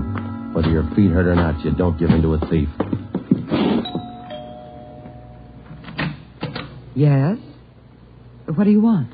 You the landlady here? I am. Which apartment does this man have in the building? Well, none of them. He's not one of my tenants. Thank you, ma'am. Come on, Tracy. By the sixth day, all three of us had special pads in our shoes. Our feet ached worse than ever. Tracy let us know about his every 3 minutes. By late afternoon of the sixth day, we'd covered more than half of the designated area. The temperature was 95. You guys going to go on forever? I'm sweating like a horse. I'm getting tired of your moaning. That looks like the manager behind the desk. Yes, sir? You the manager? Yes, sir. What can I do for you? Can you tell us which room this man has in the hotel? Him? Mm-hmm. He doesn't live here. Hey, you fellas look awfully warm. Like to cool off in the lobby? We're air-conditioned. No, thanks. I'm hungry. When do we eat? You're always hungry. You got the biggest mouth on a cop I ever saw. Oh, all right. Yeah. I'm hungry. I want to eat. Now. Wait till I give this story to the papers. Mistreating innocent guys. They'll break you. All right. Come on, up the stairs. I'm going to get a lawyer tonight. I'll show you. Yes? Why, Mr. Baker, where have you been? We questioned the landlady, a Miss Elizabeth Hunter. She told us that Baker, alias Tracy, had rented an apartment from her about 2 months before. That's all the information she could give us. Tracy clammed up. He would admit nothing. We asked Miss Hunter to accompany us as a witness. We took the elevator up to Tracy's apartment on the 6th floor. Miss Hunter, Tracy, Ben, and I. Down this way. Here. Do you want me to open it? Please, Miss Hunter. What? There's a girl. Walter?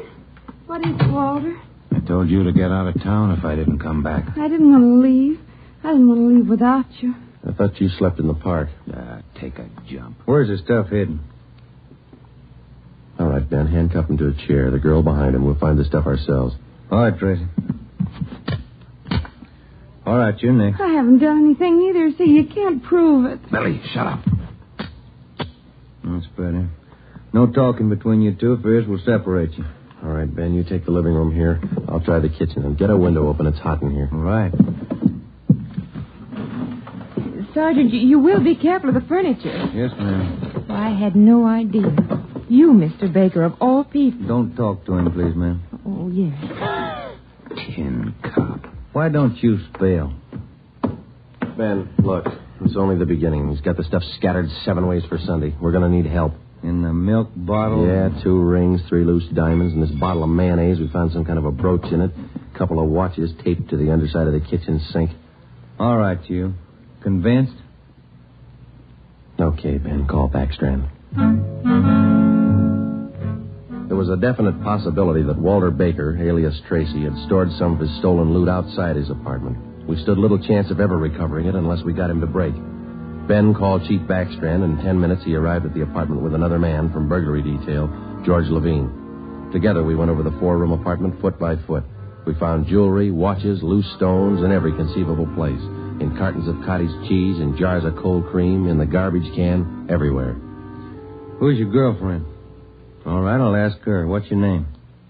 I said, what is your name? Billy. Billy Crawford. He didn't do anything. He didn't. All right, Billy. Maybe you can tell us. Where's the rest of the stuff he stole? He didn't steal. He didn't steal anything. Billy, shut up. Keep quiet, you. Ed, wait a minute. What? Just a minute. I want to look over here. Papers. Taped to the underside of that top drawer. What is it, Friday? No, you can't. You can't. Look at these. All right, you found them. I'll talk. No, Walter, don't. Parole papers. He's an ex-con. Yeah, I'll cop out. Don't do it, Walter. Billy, shut up. Dumb dame. The rest of the stuff, where is it? On the roof. Inside the ventilator, the one near the front, you'll find a couple of paper bags. That's it. Levine? Got it, Chief. I'll check it. Your papers say you did time in Oregon. What for? Fell for robbery. Did 5. I owe him 7. What about the girl? Walter, I'm going with you. Her? I don't know. You figure it. All right, Friday. Romero, take the girl to Lincoln Heights and book her. We'll take him. Right, Ed. Come on, Ben. No, Walter, I want to go with you. I'm sorry, ma'am. This way out. All right, easy, lady. No, wait a minute. Just a minute. Walter? You're a dumb dame, Billy. So long. Walter. All right, come on, let's go. What's the matter? You feel all right? He lied. He said he loved me. He lied to me. Don't feel hurt, lady. He lied to everybody.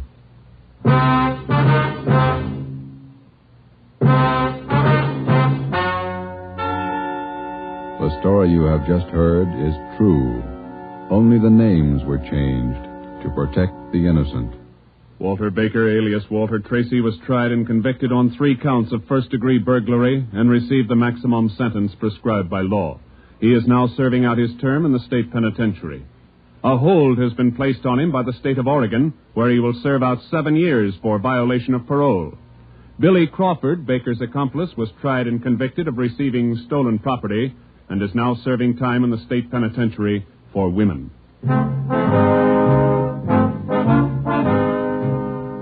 You have just heard the 11th in a new series of authentic cases transcribed from official police files. Technical advice for Dragnet is furnished by the Los Angeles Police Department.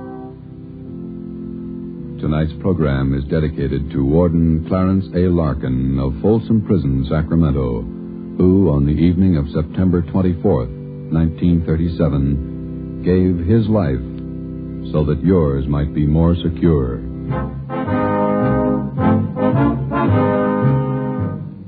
Dragnet came to you from Los Angeles. If you enjoyed tonight's production of Dragnet, you'll want to listen this Saturday evening to a pair of adventure shows featuring 2 well-known Hollywood personalities. You'll enjoy Brian Donlevy, star of Dangerous Assignment. Also on Saturday's schedule is Richard Diamond, private detective, as played by the screen's romantic tough guy, Dick Powell. Listen to both of these exciting programs this Saturday over most of these same NBC stations.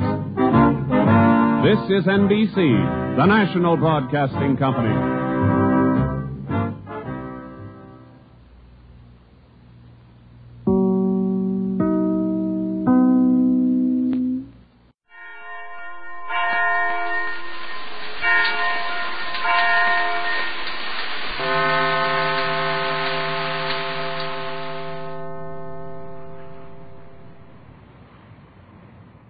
This one's about Pete Kelly.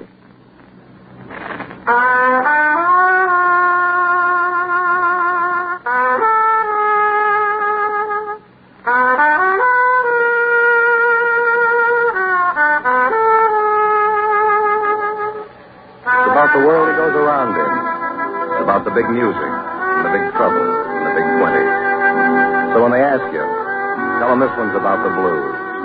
Pete Kelly's Blues.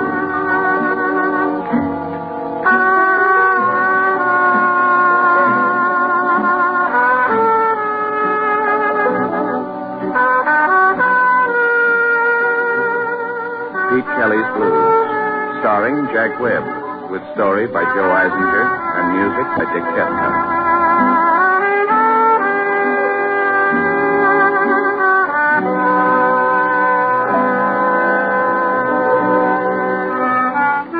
My name's Pete Kelly. I play cornet. You'll find us at 417 Cherry Street, Kansas City. It's a standard speakeasy. Before Prohibition, the building housed a cleaning and dyeing plant. It hasn't changed much. The vats came in handy. It's still tough to get a clear gin, but a lady likes the idea of a drink to match the color of her dress. The lease is owned by George Lupo. He's a fat, friendly little guy who wouldn't harm a fly. There's no money in harming flies. We start every night about 10 and play till the customers get that first frightening look at each other in the early light. Lupo's working on a scheme to push the dawn back for at least one more hour. I don't think he'll make it, but I wouldn't want to risk a buck against him. Well, last night, everything was routine until I saw her again. We were just winding up the third set when she came in, flanked with the same deadpan gunsel. She sat alone at the same table, ordered the same drink, smoked the same Egyptian deities, and gave me that same loving look. The gunsel, as usual, nibbled at his drink at the bar, and his eyes playing watchdog for the girl.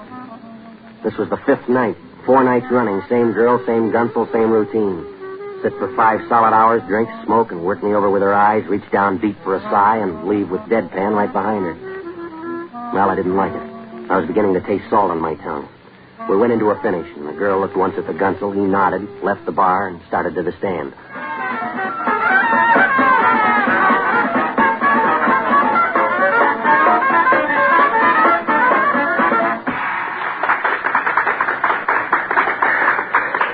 All right.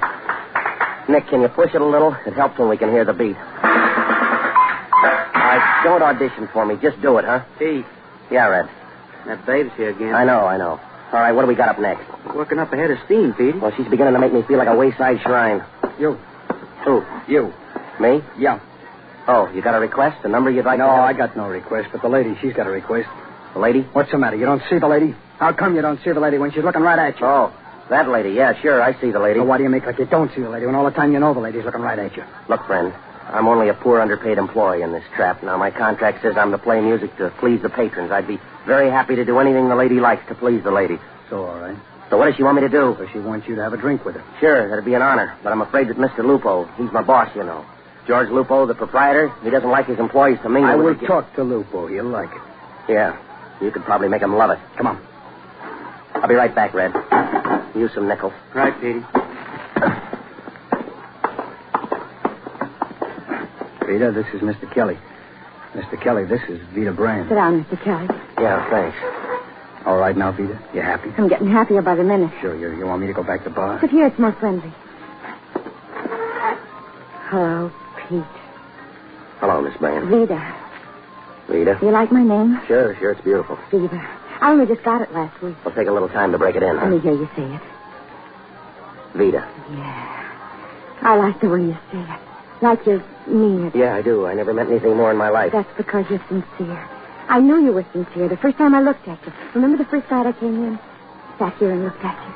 Yeah, well, I'm pretty busy up there, you know. Ain't slept a wink since that night. Well, maybe if you go home and put your mind to it, huh? No use, Pete. I tried. Nothing's any good. Nothing I can do is going to change it. Change what? The way I feel. Sick? Yeah. With what? With love. Oh. Poor Vita. Yeah, well, beautiful girl like you, no trouble finding another man. I don't want another man. You don't want another man. I want you. That's what Vita wants, you. I love you, Pete. Yeah, sure. Well, that's the way it ought to be. Everybody love everybody else. It's a better world. Well, I got a number to do. Now, you shut up. The lady is trying to tell you how much she loves you, so pay attention. Yeah. First time I saw you, Pete, hit me like a dum-dum bullet.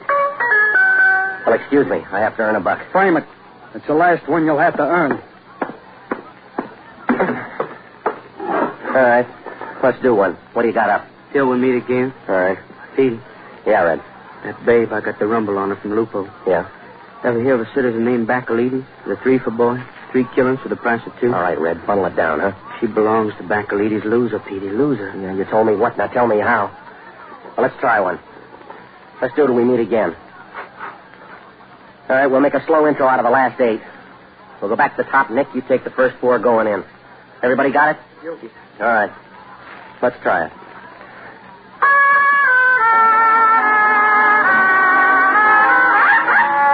Come on, let's all play it, huh? All right, once more. Nervous, Petey? No, I'm not nervous. Now, come on, everybody, once more.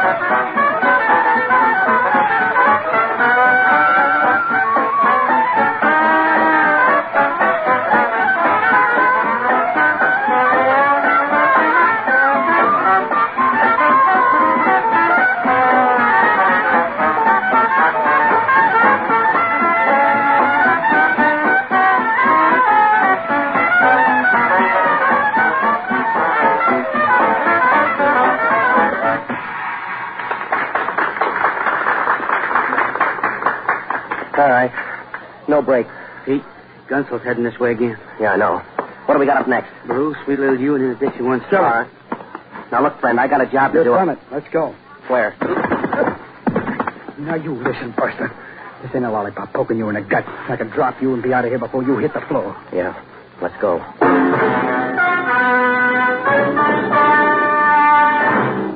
Well, we went outside. The Hispano out in front probably wasn't as long as it looked. We've got fairly short blocks in this part of town. Vita took the wheel. She banked low around the corner, pulled out of a half Immelman, gained a little altitude, and flew blind for downtown Kansas City. Vita glanced at me from the corners of charged eyes. Itch just glanced at me. I leaned my head back and closed my eyes. The Hispano whipped down Main Street, lost altitude as we gained the deserted financial district, made a perfect no-point landing at the side entrance of the Grundy Bank and Savings. Well, we went into the bank through the family entrance. One light was burning, and it hung low over the biggest dice table I ever saw in any bank. The stick man was busier than a flea on a fat lady. He called the plays and called the points, and not one of the 50 torpedoes glanced at us as we climbed a short flight to an upstairs office. 2 men were in the room. One, a shadow dressed in dark clothes, looked through a small window onto the dice game down below. A Tommy gun rested easy across his knees. The other man sat behind a desk no bigger than the loading platform at Union Station. He was counting money. Neat, orderly piles of bills were stacked around him like a well-trimmed hedge. We waited while he finished thumbing a book of 50s. He just held them up to his ear, fanned them once, made a note on a pad by his elbow. Finally, he turned his swivel chair to face us. He was all chin and jaw. He leaned back, made a church steeple with his fingers, drew me a credit manager's smile, and rocked his chair gently to and fro. Well, come in, Mr. Kelly. Sit down. You're among friends. Yeah, thanks. Pete, permit me to introduce you to this here gentleman here who's very fond of you. Sure, everybody loves me tonight. Oh, he doesn't love you. Only I love you. He's merely very fond of you. I am Baccalides. Yeah. He's confused. Ain't he cute? Ain't he cute when he's confused? What is your confusion? How much time do you have? I am at your disposal. Well, look, it runs something like this, Mr. Baccalides. I play cornet, see? At 417, I mind my own business. I try not to poke a thumb in anybody's eye. Well, I noticed this young lady here sitting out front, and tonight she asked me to have a drink with her. Well, naturally, I'm flattered. Yes, yes, I know all this, but what is your confusion? Well, it seems that this young lady here has some kind of an idea that she sort of likes me and... Loves you, Mr. Kelly. Yeah, well, loves me, like you say. Well, I don't figure myself for no Rudolph Valentino, so I get an idea that it's a rib, and especially since I know how both of you... Not both. One. Me, I love Vida very much. Oh, darling, you're sweet. Yeah, that's right, for a fact. And when Vida thinks it over, I'm sure There's nothing more to think over, Mr. Kelly. Vida has stopped loving me, all right, I face it. It makes me very unhappy, but I face it. Now she loves you. She wants you. I know how unhappy this can make her. I do not like for Vida to be unhappy, so Vida and me, we talk it over. We decide you will marry Vida. Thank you, darling. You're sweet. There's nothing, Vida. You know how I will do anything to make you happy, anything. All right, now how about doing something to make me a little happy, huh? But I give you Vida. Yeah, well, I pass. You refuse? Oh, Pete, you don't mean that. You have made Vida cry. I do not like to see Vida cry. Tell her you do not mean that. Goodbye, friend. I got a number to do at 417, and it ain't Here Comes the Bride. Yeah. Pick him up. On your feet. You will ask Vida to be your wife. What's the next best offer? Itch, don't hurt him. I won't. All right, Itch. I think Mr. Kelly wants to say something. Yeah. Kelly. Huh? Who am I? Huh? You hear me? Yeah, I hear you. Whiskey. Put him in that chair. Come on, boy. Hold his head back. All right, he is fine now. Yeah. All I need is a few kind words. I will give them to you. Just repeat after me. Vida, I love you. Vida, I love you. Mean it. Vida, I love you. Oh, Pete. Will you marry me? Will you marry me? Oh, darling, of course I will. Congratulations. We drink to it. To the happy bride and groom. Long life. Long life. Long life. Yeah. Now, here's how. Tomorrow afternoon, you and Vida will marry in City Hall. Itch will be best man. Then you go on a nice long honeymoon, drive to Canada in my Hispano, which I give Vida for a wedding present. Look, I got a job here in town, 417 Cherry. Go back to that crib. Tell the boss you quit. Tear up your cornet. I'm loaded, Pete. Loaded. All right. Here's a pound of 50s. Tomorrow morning, you buy some clean clothes, top to bottom, inside and out. You will meet Vida at City Hall, 2 o'clock. Here's the key to the Hispano. Take it. Now kiss Vida good night. Yeah. Good night, Angel. I'll be the happiest bride in the world. Sure. And you'll be the happiest bridegroom. Yeah, or the saddest stiff.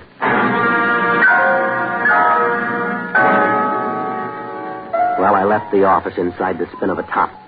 The Hispano stood by the curb, sleek and calm, just like nothing had happened. Nothing at all. Well, I pointed for the 12th Street Bridge, made the other side of the river, and set a course down Boulder Road for Fat Annie's place. Oh, I tried to imagine life with Vida Brand. And then I thought of 6 painless ways of committing suicide. And I began to feel better. Fat Annie's place was doing a fair business for the lull hours. Maggie Jackson was standing back by the piano. I groped my way to the bar, ordered a bromo and ammonia, and listened.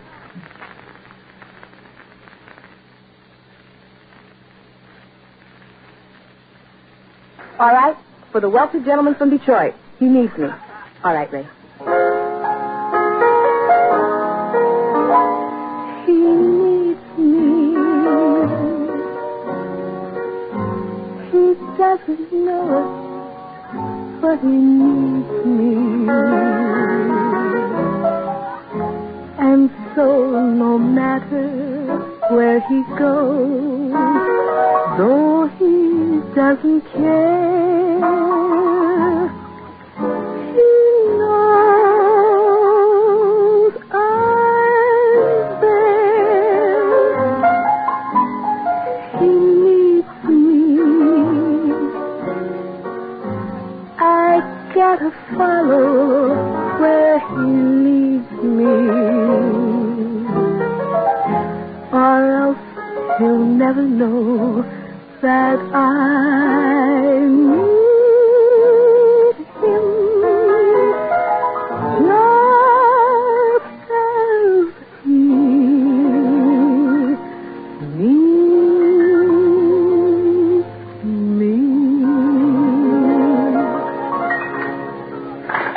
Thank you. Thank you. Congratulate me, Maggie. Congratulations. What for? Let's get back here. I want you to be the first to know. In here. Who worked you over? You ever hear of a nail named Vita Brand? Vita? Why, she don't weigh hardly enough to beat the white of an egg. What do you know about her, Maggie? Nothing much for sure. Only she's Bacalides' package, and that makes her a package nobody tampers with. Nobody. Yeah, nobody but me. Not if you love life, you don't. I gotta. Who says? Bacalides says. Petey, you all right? Till tomorrow at 2 o'clock, yeah. What's then? Then's the wedding. Who? Mine and Vita Brand. Petey, you've gone simple for sure. You know what Bacalides will do to you? Look, Maggie, I just left Bacalides and Vita. He catch you with her? Look, that way I'm healthy. If he catches me without her, I'm dead in my socks. Petey, you're taking those risks too fast. Slow it down a little. Bacalides, he's just crazy about that woman. Remember Albino Artie? He once looked at Vita like Bacalides didn't buy. That was 6 or 7 weeks ago. You seen Albino Artie for the past 6 or 7 weeks? No, nobody has. Well, hear this. Bacalides orders me to marry Vita at 2 o'clock tomorrow afternoon. Now square it for me. Why? And Vita, what did she say about this? Only that she loves me. She said that to Bacalides? Right to his platinum teeth. I'm getting that feeling, Petey, like my grandmother used to get. And what's it tell you? That Vita's preparing herself to be a bride and a widow both in the same day. Yeah. Well, I better move. You do that, Pete. Fast and far. So long, Maggie. I will. And if I were you, I wouldn't stop moving till I heard him speaking foreign languages.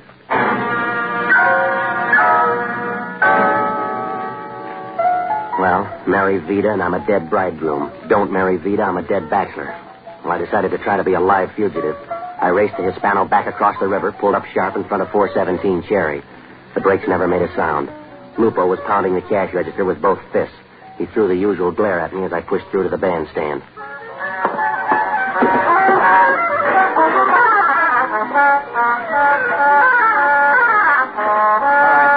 Hold it down, huh? Hold it down. Let's do this one real fine, for me. It's my last time around. Pete? Yeah, Red. You being pushed out? Yeah, it's that or carried out. All right. Let's do Singing the Blues, huh? Everybody ready? Yep. All right, here we go.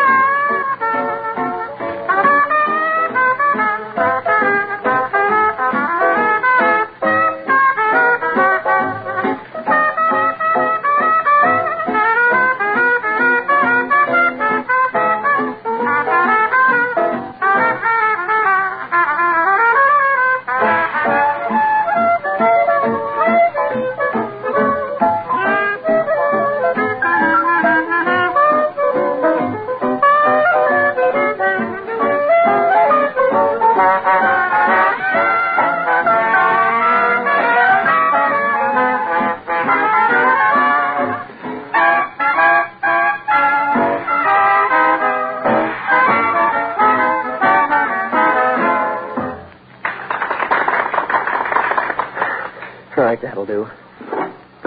Now, look, boys. I'm not going to be around for a while. A little business I got to take care of. Well, you'll hear from me, so just keep at it right here until... Red? Yeah, Pete? In the alley, huh?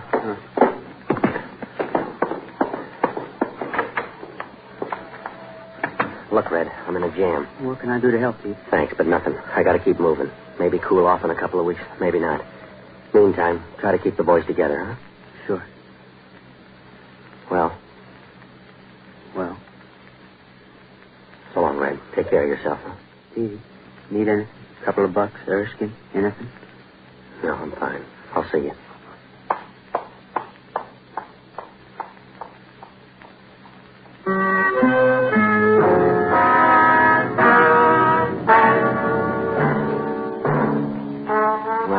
wasn't easy. I was going to miss the boys. I missed Red already. No, it wasn't easy. But there was only one exit. I drove around to the rooming house, raced up the stairs. All I had to take was a clean shirt, my other suit, and my book of arrangements. I'd hightail it east, just keep rolling till I ran out of road. That was the plan, until I got to my room. She was stretched across my bed, and she looked right at me as I came in. And there she was, on my bed, looking right at me, but I was all alone. Now, Vida would never be anybody's widow. She was too dead to say I do. The stocking from her left leg was where no girl's stocking ought to be, knotted tightly around her throat. Well, I tiptoed back to the door, as though she was a light sleeper. I closed the door very gently behind me, and then I raced down the 3 flights into the street, into the Hispano, and into high speed. There was no lambing out of this one. You just don't hit the road in a car belonging to the stiff you leave behind. For such violations, the law is strict. Also, Bacalides. Well, I pulled up hard in front of Sour Sammy's joint. This time, the brakes cried. Barney Ricketts was sitting at his usual table in his usual state, boiled and loud. Barney's the only ex-bootlegger in the country who went broke in 1922. He says he did that to aggravate a couple of prohibition agents he hated. Well, Barney saw me come in and waved me over to his table. Ah, Pete Kelly. Welcome, Petey, and have a drink. Look, Barney, I'm up to my eyes. Nonsense, Petey. You haven't even opened them yet. Ah, here we are. A drink for you and a drink for me. Now, listen, Barney, I'm in trouble. Petey, I have suddenly become oppressed by the state of the world. Well, it's my own fault, Petey, my own fault. I make it a rule never to look at the public prints. But tonight, well, just listen to these few choice items. Now, look, Barney, right now I'm a moving target for Bacalides' gun. Last night's edition of the Star. Look here, Petey, September 8, 1923. Girl forced to leap from stranger's automobile. But let us remember, Petey, that the only girls who leap from strangers' automobiles are those who climb into them. And here, look here. All right, Barney. California politicians say they are responsible for President Calvin Coolidge's success. Probably insist, Petey, that it's in honor of their state that he's called Cal. And this, Petey... Barney, look, there's a dead girl in my room. German Marx quoted at 28 cents per million. So you see, Petey, even a German millionaire is pushed hard to feel like 30 cents. Now, look, Vida Brand, Bacalides' girl, she's dead, Barney, in my room. Well, now, that's most careless of you, Petey. If I run, it's the law, Barney. If I stand still, it's Bacalides. How did you get mixed up with Vida Brand and Bacalides? I don't know. I'm still in last week's fog. She wanted to marry me. Bacalides said I would or else. Why, Barney? Why if he torched for her? Very simple problem in human relationships, Petey. Tonight, the word got out that Muggsy Brand was sprung. Who's Muggsy Brand? Vida's father. He was sent up last year. Vida's his whole life. He tried to guard her like Lupo guards his cash register. He hates Bacalides, and if he learned that he and Vida... Yeah, now it's coming into focus. Sometimes, Petey, you're dull-witted. Dull-witted, but stupid. So Bacalides and Vida rigged it to disarm her old man. She marries me, takes the heat off Bacalides. Splendid, Petey, splendid. And her old man winds up throwing a knife at me. All I got to do now is explain Vida's body in my room to Muggsy Brand. Precisely what Bacalides expects you to face. All right. Do the rest of it together for me, will you? Bacalides is married. He could never square himself with Vida. He got in deeper than he wanted to. He couldn't dump her because of Muggsy coming out. So he ties her onto you, gets her up to your room, leaves her dead on your bed. How do I back out of this one, Barney? Do you know where to reach Bacalides? Yeah, at the Grundy Bank. His dice game? Yeah, that's right. All right, go there. See Bacalides, lay it on the line for him. All the way, just like we talked in here. Well, they'll cut me down. You might. How much edge do I have? Not quite enough to shave with. But maybe just enough to cut my throat, huh? It's your only chance, Pete. You're in the middle of a 3-way push. The law, Bacalides, Muggsy Brand. All right, Barney. I'm counting on you on the outside. Don't worry, Petey. I'll be there with bells on. Yeah, make sure they don't toll for me. Well, I went back to the Grundy Bank and Savings. I had no trouble getting in. The game was just heating up. I stalled around the dark edges of the table for a minute and laid a few bucks on the field. Upstairs, the light was on in the office. The boy with the big piece was still sitting at the window. I could see the head and shoulders of Bacalides. He was still counting money. I started slowly up the stairs, went into the room without knocking. The muscle man swung sharp, pointing the heater at my stomach. Bacalides, fast for a big man, flung out a hand and knocked the gun out of line. Hold it. Next time knock, or you pick up a lot of weight. Yeah, or a silk stocking around my neck? No, for you a knife. From the fingers of the best shiv man in the country. Muggsy Brand? Don't try to run, Kelly. He likes a moving target. Just go to him. Tell him his daughter is in your bed, a stocking around her throat. Tell him you don't understand any of it. He will be very sympathetic. Well, that's nice, Mr. Bacalides. You set it up real nice. Smart, huh? Sure. You persuade Vida to buzz it around that I'm number one. Everything fixed for her father's ears. Even get her to help you push her across by going up to my room. You tell a good story, friend. Maybe too good. Oh, put that rod down, Bacalides, before you drop it and break your toe. Maxie, take him downstairs. Come back alone. Petey, look out. Get down. Muggsy. Barney, you all right? Shell shock. Muggsy Brand? Yes, Pete. I knew where he was. All he heard was Baccalides. Kelly. Yeah, Muggsy. Baccalides. I got him? He was between the guns. Not much left of him. Or his trigger man. Or me. Now listen. You might poke. Money. Take it. You might get a good burial. Easy, Muggsy, huh? She was only a kid. Maybe if she met a guy like... He's gone, Pete. Yeah. What do you mean, Pete? A guy like who?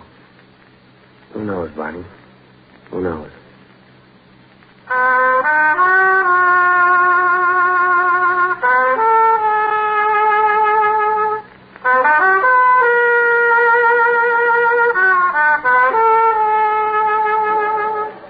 Pete Kelly's Blues, starring Jack Webb, with story by Joe Eisinger and music by Dick Cathcart. Scoring by Matty Matlock.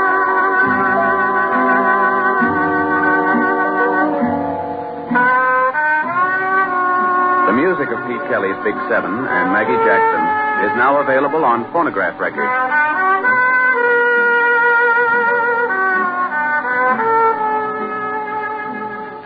The proceeding was transcribed. It's the Silver Jubilee on NBC. There's another thrilling adventure in store for you tonight with Les Damon as the hard-hitting adventurer known as the Falcon.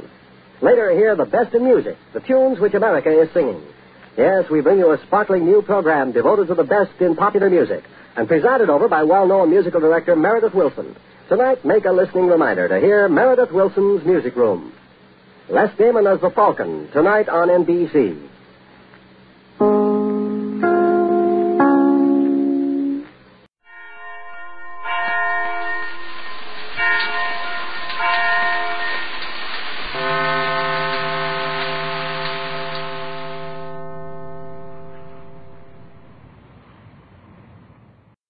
The following is transcribed. No, it isn't. The following is transcribed. No, it isn't. Oh, yes, it is. It is not. Yes, it is. It is not. It is, too. It is not. It is. It isn't. Yes. No. Yes. No. Yes. The following is not transcribed. This week, the Major League Baseball season opened. In keeping with this, the American Broadcasting Company brings you the first foul ball of the season. It's the Jack Webb Show in its 5th consecutive strikeout. Nothing new has been added. The Ragged will play tonight, but without their director, Phil Bavero, who only confused the men anyway. That spiritual singer, Clancy Hayes, of the firm of Haig and Hayes, will conduct his usual contest with the orchestra. She's young, she's pretty, she sings. That's 3 runs for our side, vocalist Nora McNamara. John Galbraith, an Oakland boy, and the only argument we can think of against the Bay Bridge, will play rats and second lieutenants and spooky people, and, oh yes, a wonderful gal with a wonderful voice has made a terrible mistake tonight. Midge Williams has agreed to set a career back 10 years with a guest appearance on the Jack Webb Show. My name is Jordan, and I'm going to find a nice, quiet room until this thing blows over. Why don't you do the same?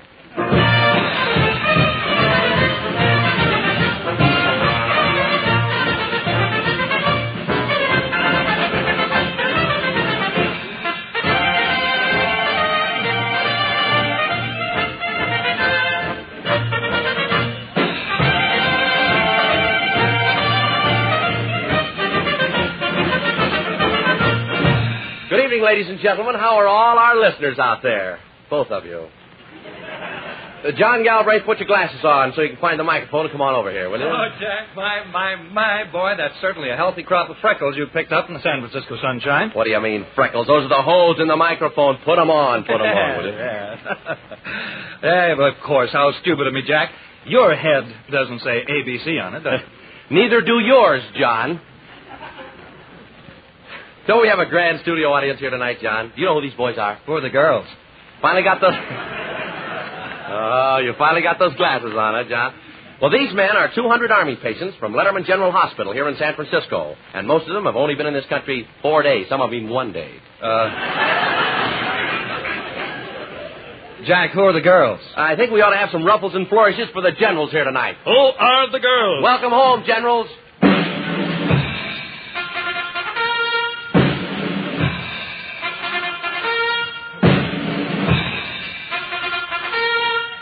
or the girls? The girls, John. Oh, say. Yes. There's 75 hostesses from the Oak Street USO. Aren't they, though? Yeah, well, I guess we ought to have some ruffles and flourishes for them, too, you know? Yeah. They've already got the ruffles. Let's just have the flourishes, shall we? That is the first time that those guys have ever gotten together since we went on the air. I don't...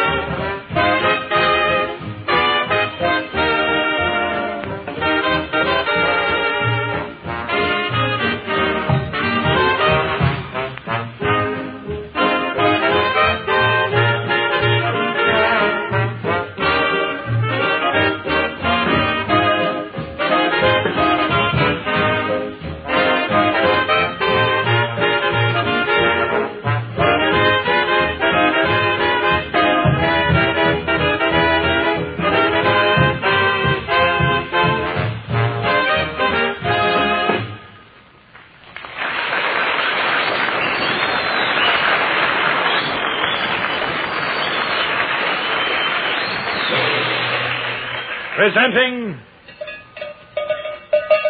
a page torn from the private files of Slim Slade, Western band leader.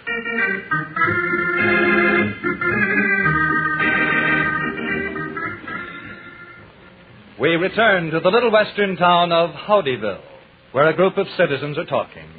Howdyville, nobody quite knows how it got its name. Howdyville. Slim Slade, just a poor old cowpoke out on the plains of Howdyville. Hey, Slim, what you doing out there? Oh, just poking around the cows. Well, come on over here. Got a letter for you with a city writing on it. Letter with city writing. Didn't know nobody I knowed could write. Don't make no difference, though. I can't read. Well, you don't have to, Slim. I done read it. Oh, what do it say? Oh, it don't say nothing, Slim. It's just a letter. Well, I don't mean talk say. I mean read say. Well, why don't you talk, say what you mean say? Yeah. It's from your brother. Oh, that's slick. That's right. Signed Slick Slade. Wait a minute. Wait just a minute. I'm going to get the boys. Hey, weasel, fox, and snake. Sounds like a zoo, don't it? Come on over here, boys. Hey, anybody seen Enchilada Gomez? See, Slade, I'm over here taking a little fiesta. That's siesta. See. Come on over here, boys. Well, howdy, Slim. Howdy. Howdy. Say, I got a letter from a brother in Hawaii. Slim, I believe that's pronounced Hawaii. Oh, yeah. I never was much good in them European names. Well, go ahead, Weasel. Here's the letter. Yeah, Weasel, what do it say? Why, don't say nothing, Slim. It's just a letter. Well, I don't mean talk say. I mean read say. Why don't you talk say what you mean say? It's from your brother. Daggone, I know that. Well, the letter says... I thought you... Quiet, Slim. Dear friend brother, I'm making lots of money. I never knowed when I left Fort Worth there was so doggone much money in the world. I'm making lots of money. Doggone, brother. Doggone, brother. Money's one thing I got plenty of. Like Ma said, money can't buy friends. But who wants friends when you got this much money? Doggone, brother, sure must have struck it rich. Doggone, brother, I sure struck it rich. I'm making plenty of money. I got myself a Western band, and we play Western music. That's a novelty. And we're all making lots of money over here in Hawaii. We call the Western band Slick Slade and his Hilo Monsters. That is all for now on account of I have run out of gold paper which I'll write on, and besides, my 24-karat diamond pen point done busted. Your friend, your brother, Slick. P.S. Sure am making lots of money. Brother Slick is right. We're going to do the same thing. We're all going to organize a Western band. Good idea, Slim. See, Slade, I think we better do it banana. That's manana. See. Come on, saddle up, boys. We're going to ride to New York. I'm going to write the tunes on the way. All right, boys, come on, move in. We're going to rehearse a spell. Now, here's a tune I wrote. Music and notes by me. It's called, this will kill you, When It's Apple Blossom Time in Fort Worth. Oh, that's awful pretty, Slim. Yeah, ain't it? Mm-hmm. Now let's play it through once. You ready on the drums, Enchilada? I want plenty of drums in this. All right, you ready, boys? Here we go. Play it just like she was wrote. Everybody set? Hey, Slim, what's all these little black spots all over this paper? I was wondering about that, too, Slim. Seems to me you could have got clean paper.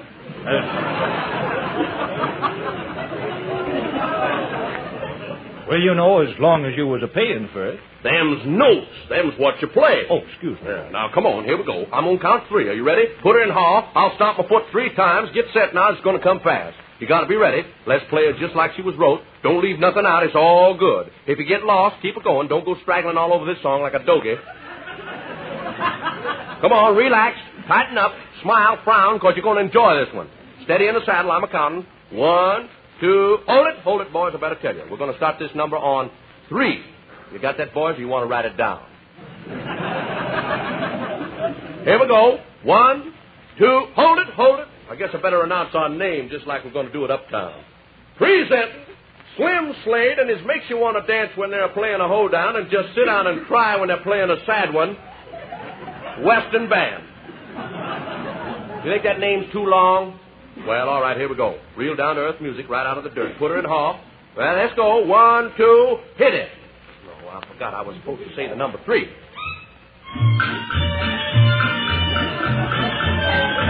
Hold it, boys, hold it. You done right good on that one. You done right good on When It's Apple Blossom Time in Fort Worth. Now, I got another one I want to try. Music and notes by me. It's called Horsefly Pie and Apple Pan Howdy. All right, boys. 1, 2, kick it. Doggone, I always forget to say 3. Hold it. That's mighty pretty, ain't it? Which one of those you like the best? Well, never mind. I got another one here I want to try. Music and notes by me. This is a sad one, boys. It's a prison song. It's called I Might As Well Be Sprung.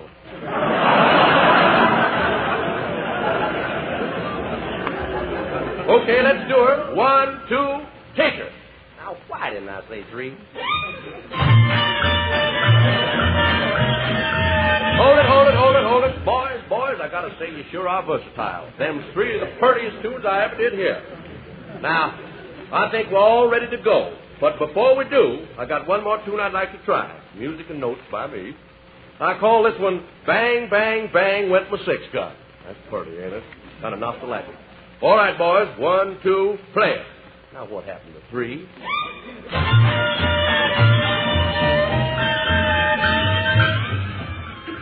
Slim Slade and his Western Band. First, it's the Pennsylvania roof. Then the Wedgwood room of the Waldorf. Carnegie Hall, millions of phonograph records, radio coast to coast.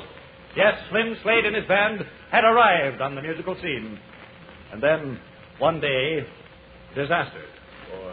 Boys, I got sad news. They tied the can to us. We're through. We've been fired plumb out of New York. Oh, what's the trouble, Slim? Well, the manager of that there radio station told me tonight that we wasn't versatile enough. Said all our tunes sounded alike. I don't know how he figured that. We got 47 tunes. All of them got different names. Music and notes by me. Come on, boys, pick up your instruments. Let's play a couple of them numbers and see what that fella's talking about. All right, the Go Down, Ho Down. That's good. Hey, wait a minute. Hold it just a minute. Them drums ain't quite loud enough, Enchilada. A little of that melody sneaked through in one place. Okay, more drums this time, and let's hear the Gila Monster Waltz.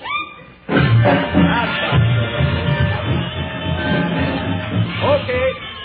Now I want to hear one more. I want to hear, oh, you beautiful Texas. It's pretty. I like it. All right, now listen. Now let's go back. Let's do a little reviewing. Let's go way back. Let's hear our first hit. The tune that brung us here. Well, it's apple blossom time in Fort Worth. Okay, boys. Oh, that fella don't know what he's talking about. Them's four of the prettiest tunes I ever heard. But we're going back to Texas. I'm plumb played out. I ain't got another tune in me. I'm just like that fella Irvine Berlin. Only he's got someone to help him with them lyrics. I got to write the notes myself. Saddle up, boys. We're all through. We're going back to poking cows. If we stay here any longer, we're going to get in a rut.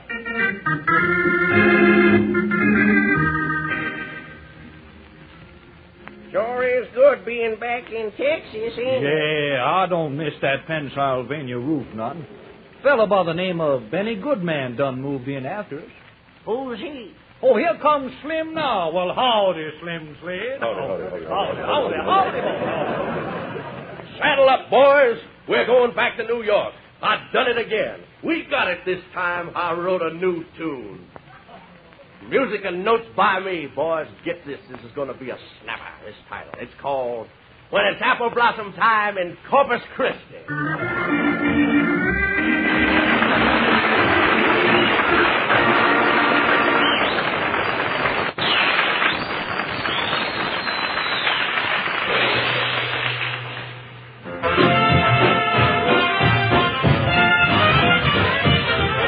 My baby don't care for clothes. My baby don't care for shows. My baby just cares for me.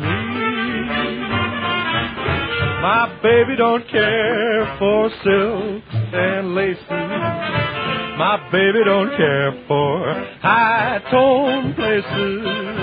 My baby don't care for rings and other expensive things.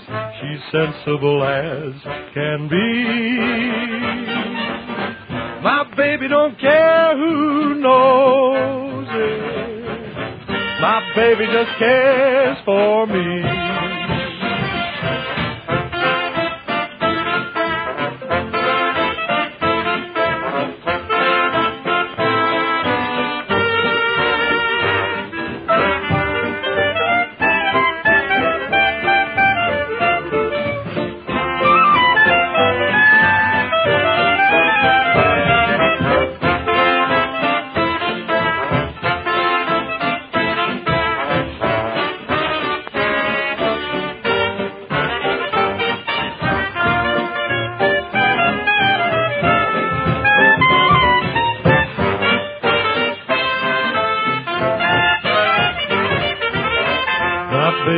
Care for clothes.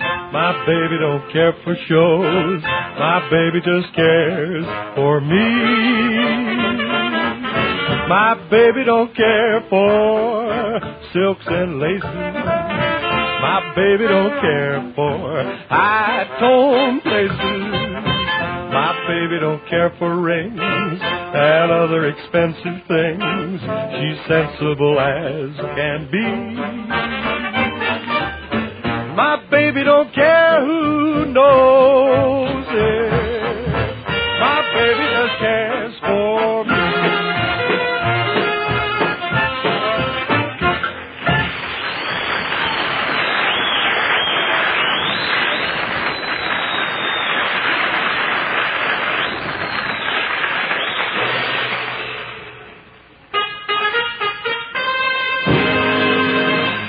Inside Hollywood.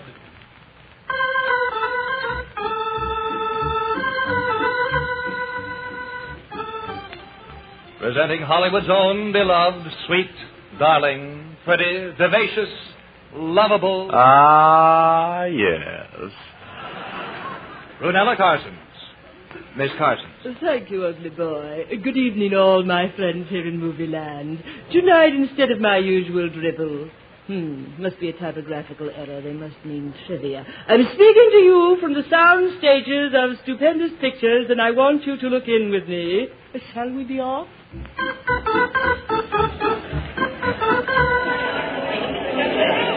Quiet! Quiet on the set! Quiet! still breathing. Where's my assistant director, Rodney Reel? Oh, yes, sir. Did you want me, sir? Reel, you're all wound up. Remember, I'm a busy man directing this picture. Of course, Monty. As far as I'm concerned, Reel, you're just about run out.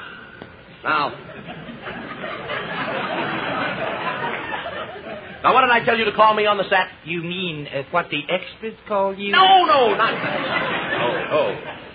You know. Yes.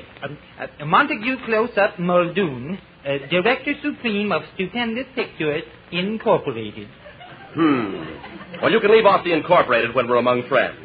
I'm a busy man. This is no B picture, you know. Have we spent any money lately? We spent $40,000 just 10 minutes ago. I said lately.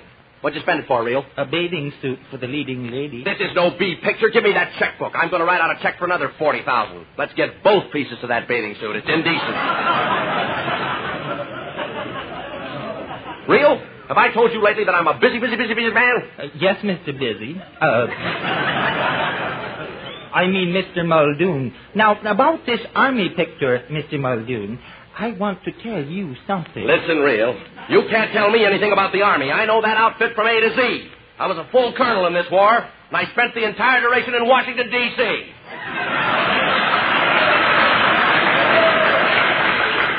Now, what about that desert scene? Well, we're having difficulty finding a desert big enough to hold 2,000 troop transports. Now, listen, if MacArthur could afford to use 1,000 troop transports, Stupendous Pictures can afford to use 2,000. But there's no desert big enough. Well, I told you to buy Death Valley. If you don't hurry, they'll start a housing project out there. Reel, you slipped your spool for the last time with me. I'm taking over the entire production of this picture personally. I promised the Secretary of War that this Army picture would be ready 3 days ago. I'll keep that promise. Yes, Mr. Muldoon. Have you got that explosion scene ready? Yes, sir. Well, the bomb men have been working on it for 2 weeks. I think you'll like it. Well, let's have it. This picture's costing me $1 million a day.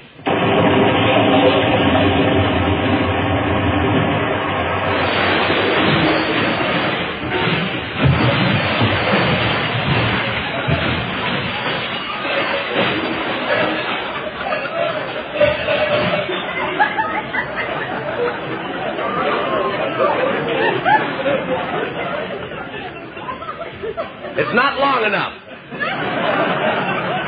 Do it again. Well, I'm off for the desert. Forgot my checkbook.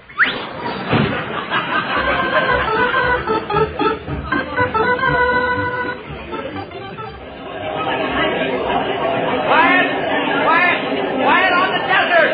Quiet. Well, Reel, what's your excuse this time? Well, Mr. Muldoon, I don't see a drop of water out here anywhere. But, Mr. Muldoon... I told you to flood this entire desert under 26 feet of water. Now, what are we going to do with Esther Williams? In this picture, she won't swim. Well, in this picture, she just won't swim. She'll have to ride a camel, that's all. By the way, I don't see those camels anywhere. But, Mr. Muldoon... I suppose you're going to tell me that you forgot. You forgot a little thing like 30,000 camels. Oh. Mr. Muldoon, there is something that this Army picture I've been trying to tell you. Well, Reel, you're all mixed up. I know what you mean, though. Is this what you call a crowd? I asked for 100,000 Arabs, but do I get them? No, there's practically nobody out there. Looks like a group of Republicans lined up to vote. Mr. Muldoon, I've been thinking... Impossible. Where's the telephone? Why? Why? I'll tell you why. I want a crowd out there. I'm going to call Washington. Mr. Truman's the only one that's got 100,000 men not doing anything.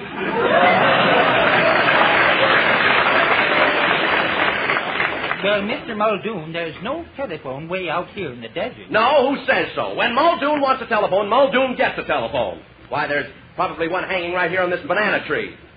By the way, Reel, where are those banana trees? Well, never mind. You've got a nickel? Here you are, Mr. Muldoon. 5 cents. Well, this picture's costing us a lot of money. Hello. What number did I dial? Well, how should I know what number I dialed? I'm a busy man. Give me the White House. No, I won't wait. I want the White House. I'm a busy man. Hello, White House? I want to talk to you know who. Is he busy?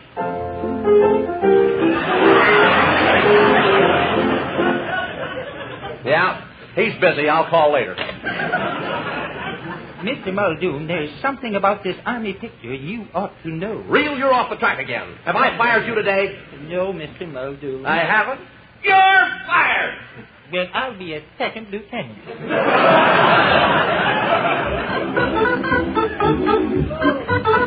All right. Now, places, everybody. Hurry up. It's going to take all day for 300,000 people to get set. You back there, stop blinking your eyes. Now, when I give the signal, all 300,000 of you Arabs run out into that clearing in the desert. Now, the Army planes, wait a minute. Yeah, they're up there circling around. All right. At a signal from me, they'll swoop down and strafe you. They're using real bullets, so be careful.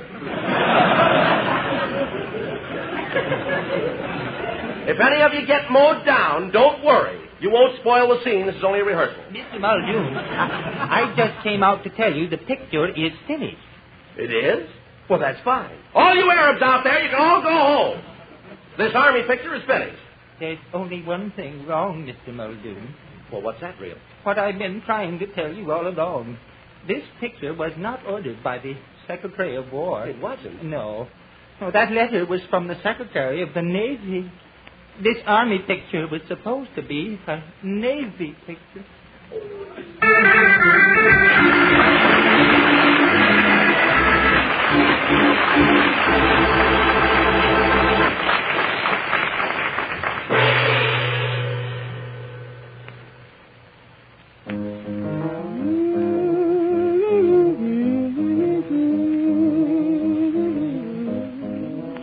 It's the blues. It's Midge Williams. Out on a plain down near Santa Fe, I met a cowboy riding the range one day, and as he jogged along, I heard him singing the most peculiar cowboy song. It was a ditty he learned in the city. Come to I-I-Y, come to yippee-yi-yi, by getting along. Dead hip little doggy, get along. But if you're on your way, get along. Dead hip little doggy, and he tucked him on down the old fairway, singing his cow-cow boogie in the strangest way. Come to I-I-Y, come to yippee-yi-yi, singing his cowboy song. He's just too much. He's got a knockout western accent with a hollow. He was raised on local weed. He's what you call a sing half-breed, singing his cow-cow boogie in the strangest way. Come at the I-I-Y, come at the yippee-yi-yi, why get along? Get hip, little doggy, get along. But if you're on your way, get along. Get hip, little doggy, and he trucked him on down the old fairway, singing his cow-cow boogie in the strangest way. Come at the I-I-Y, come at the yippee-yi-yi, singing his cowboy song. He's just too much. He's got a knockout western accent with that Harlem cut. He was raised on local weed. He's what you call a swing half-breed, singing his cow-cow boogie in the strangest way. Come to I-I-Y, come to yippee-yi-yi. Yip, yip, yip, yip, come to I-I-yippee-yi-yi.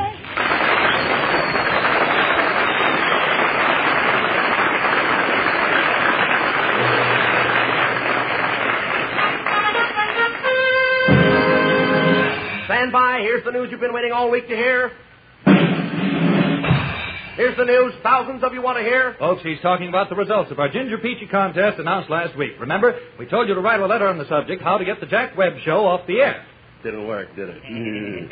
Well, John, clean your glasses and read the winning letter. Here it is, Jack. In part it says, I read from the letter, quote, Chapter 1 entitled The Process of Air Fumigation, for how to get the Jack Webb show off the air. The solution is to have each person in the country take deeper and more breaths, and it won't be long until all the air is used up, and then there will be no air for Webb to be on. How silly. And it's signed Betty Ford, Pyramid Court, Sparks, Nevada. Congratulations, Miss Ford. I hate you, Miss Ford. But enough of these pats in the back for Miss Ford. She wants to know what she's won. By the way, what did she win? Oh, boy, she won, and how what she won. Well, what did she win? Well, Nora McNamara will just put that geometry book away for a minute and come up here. John, you don't mean we're giving Nora away? No, Webb, no. Nora has the prize. And here it is. My, look at that thing, a king-size egg. Isn't that beautiful? What is that, John? It's a genuine ostrich egg, laid fresh this morning from the California Ostrich Farm in Southern California. Yes, friends, this is a Hollywood egg. Yes, sir. This ostrich egg has been autographed by all members of the cast, including John Galbraith, who makes his usual X. And it has been lacquered and placed on a solid wooden base. And all this, with our best wishes, will be shipped air express to the winner of this week's contest, Betty Ford, Sparks, Nevada. Well, right now.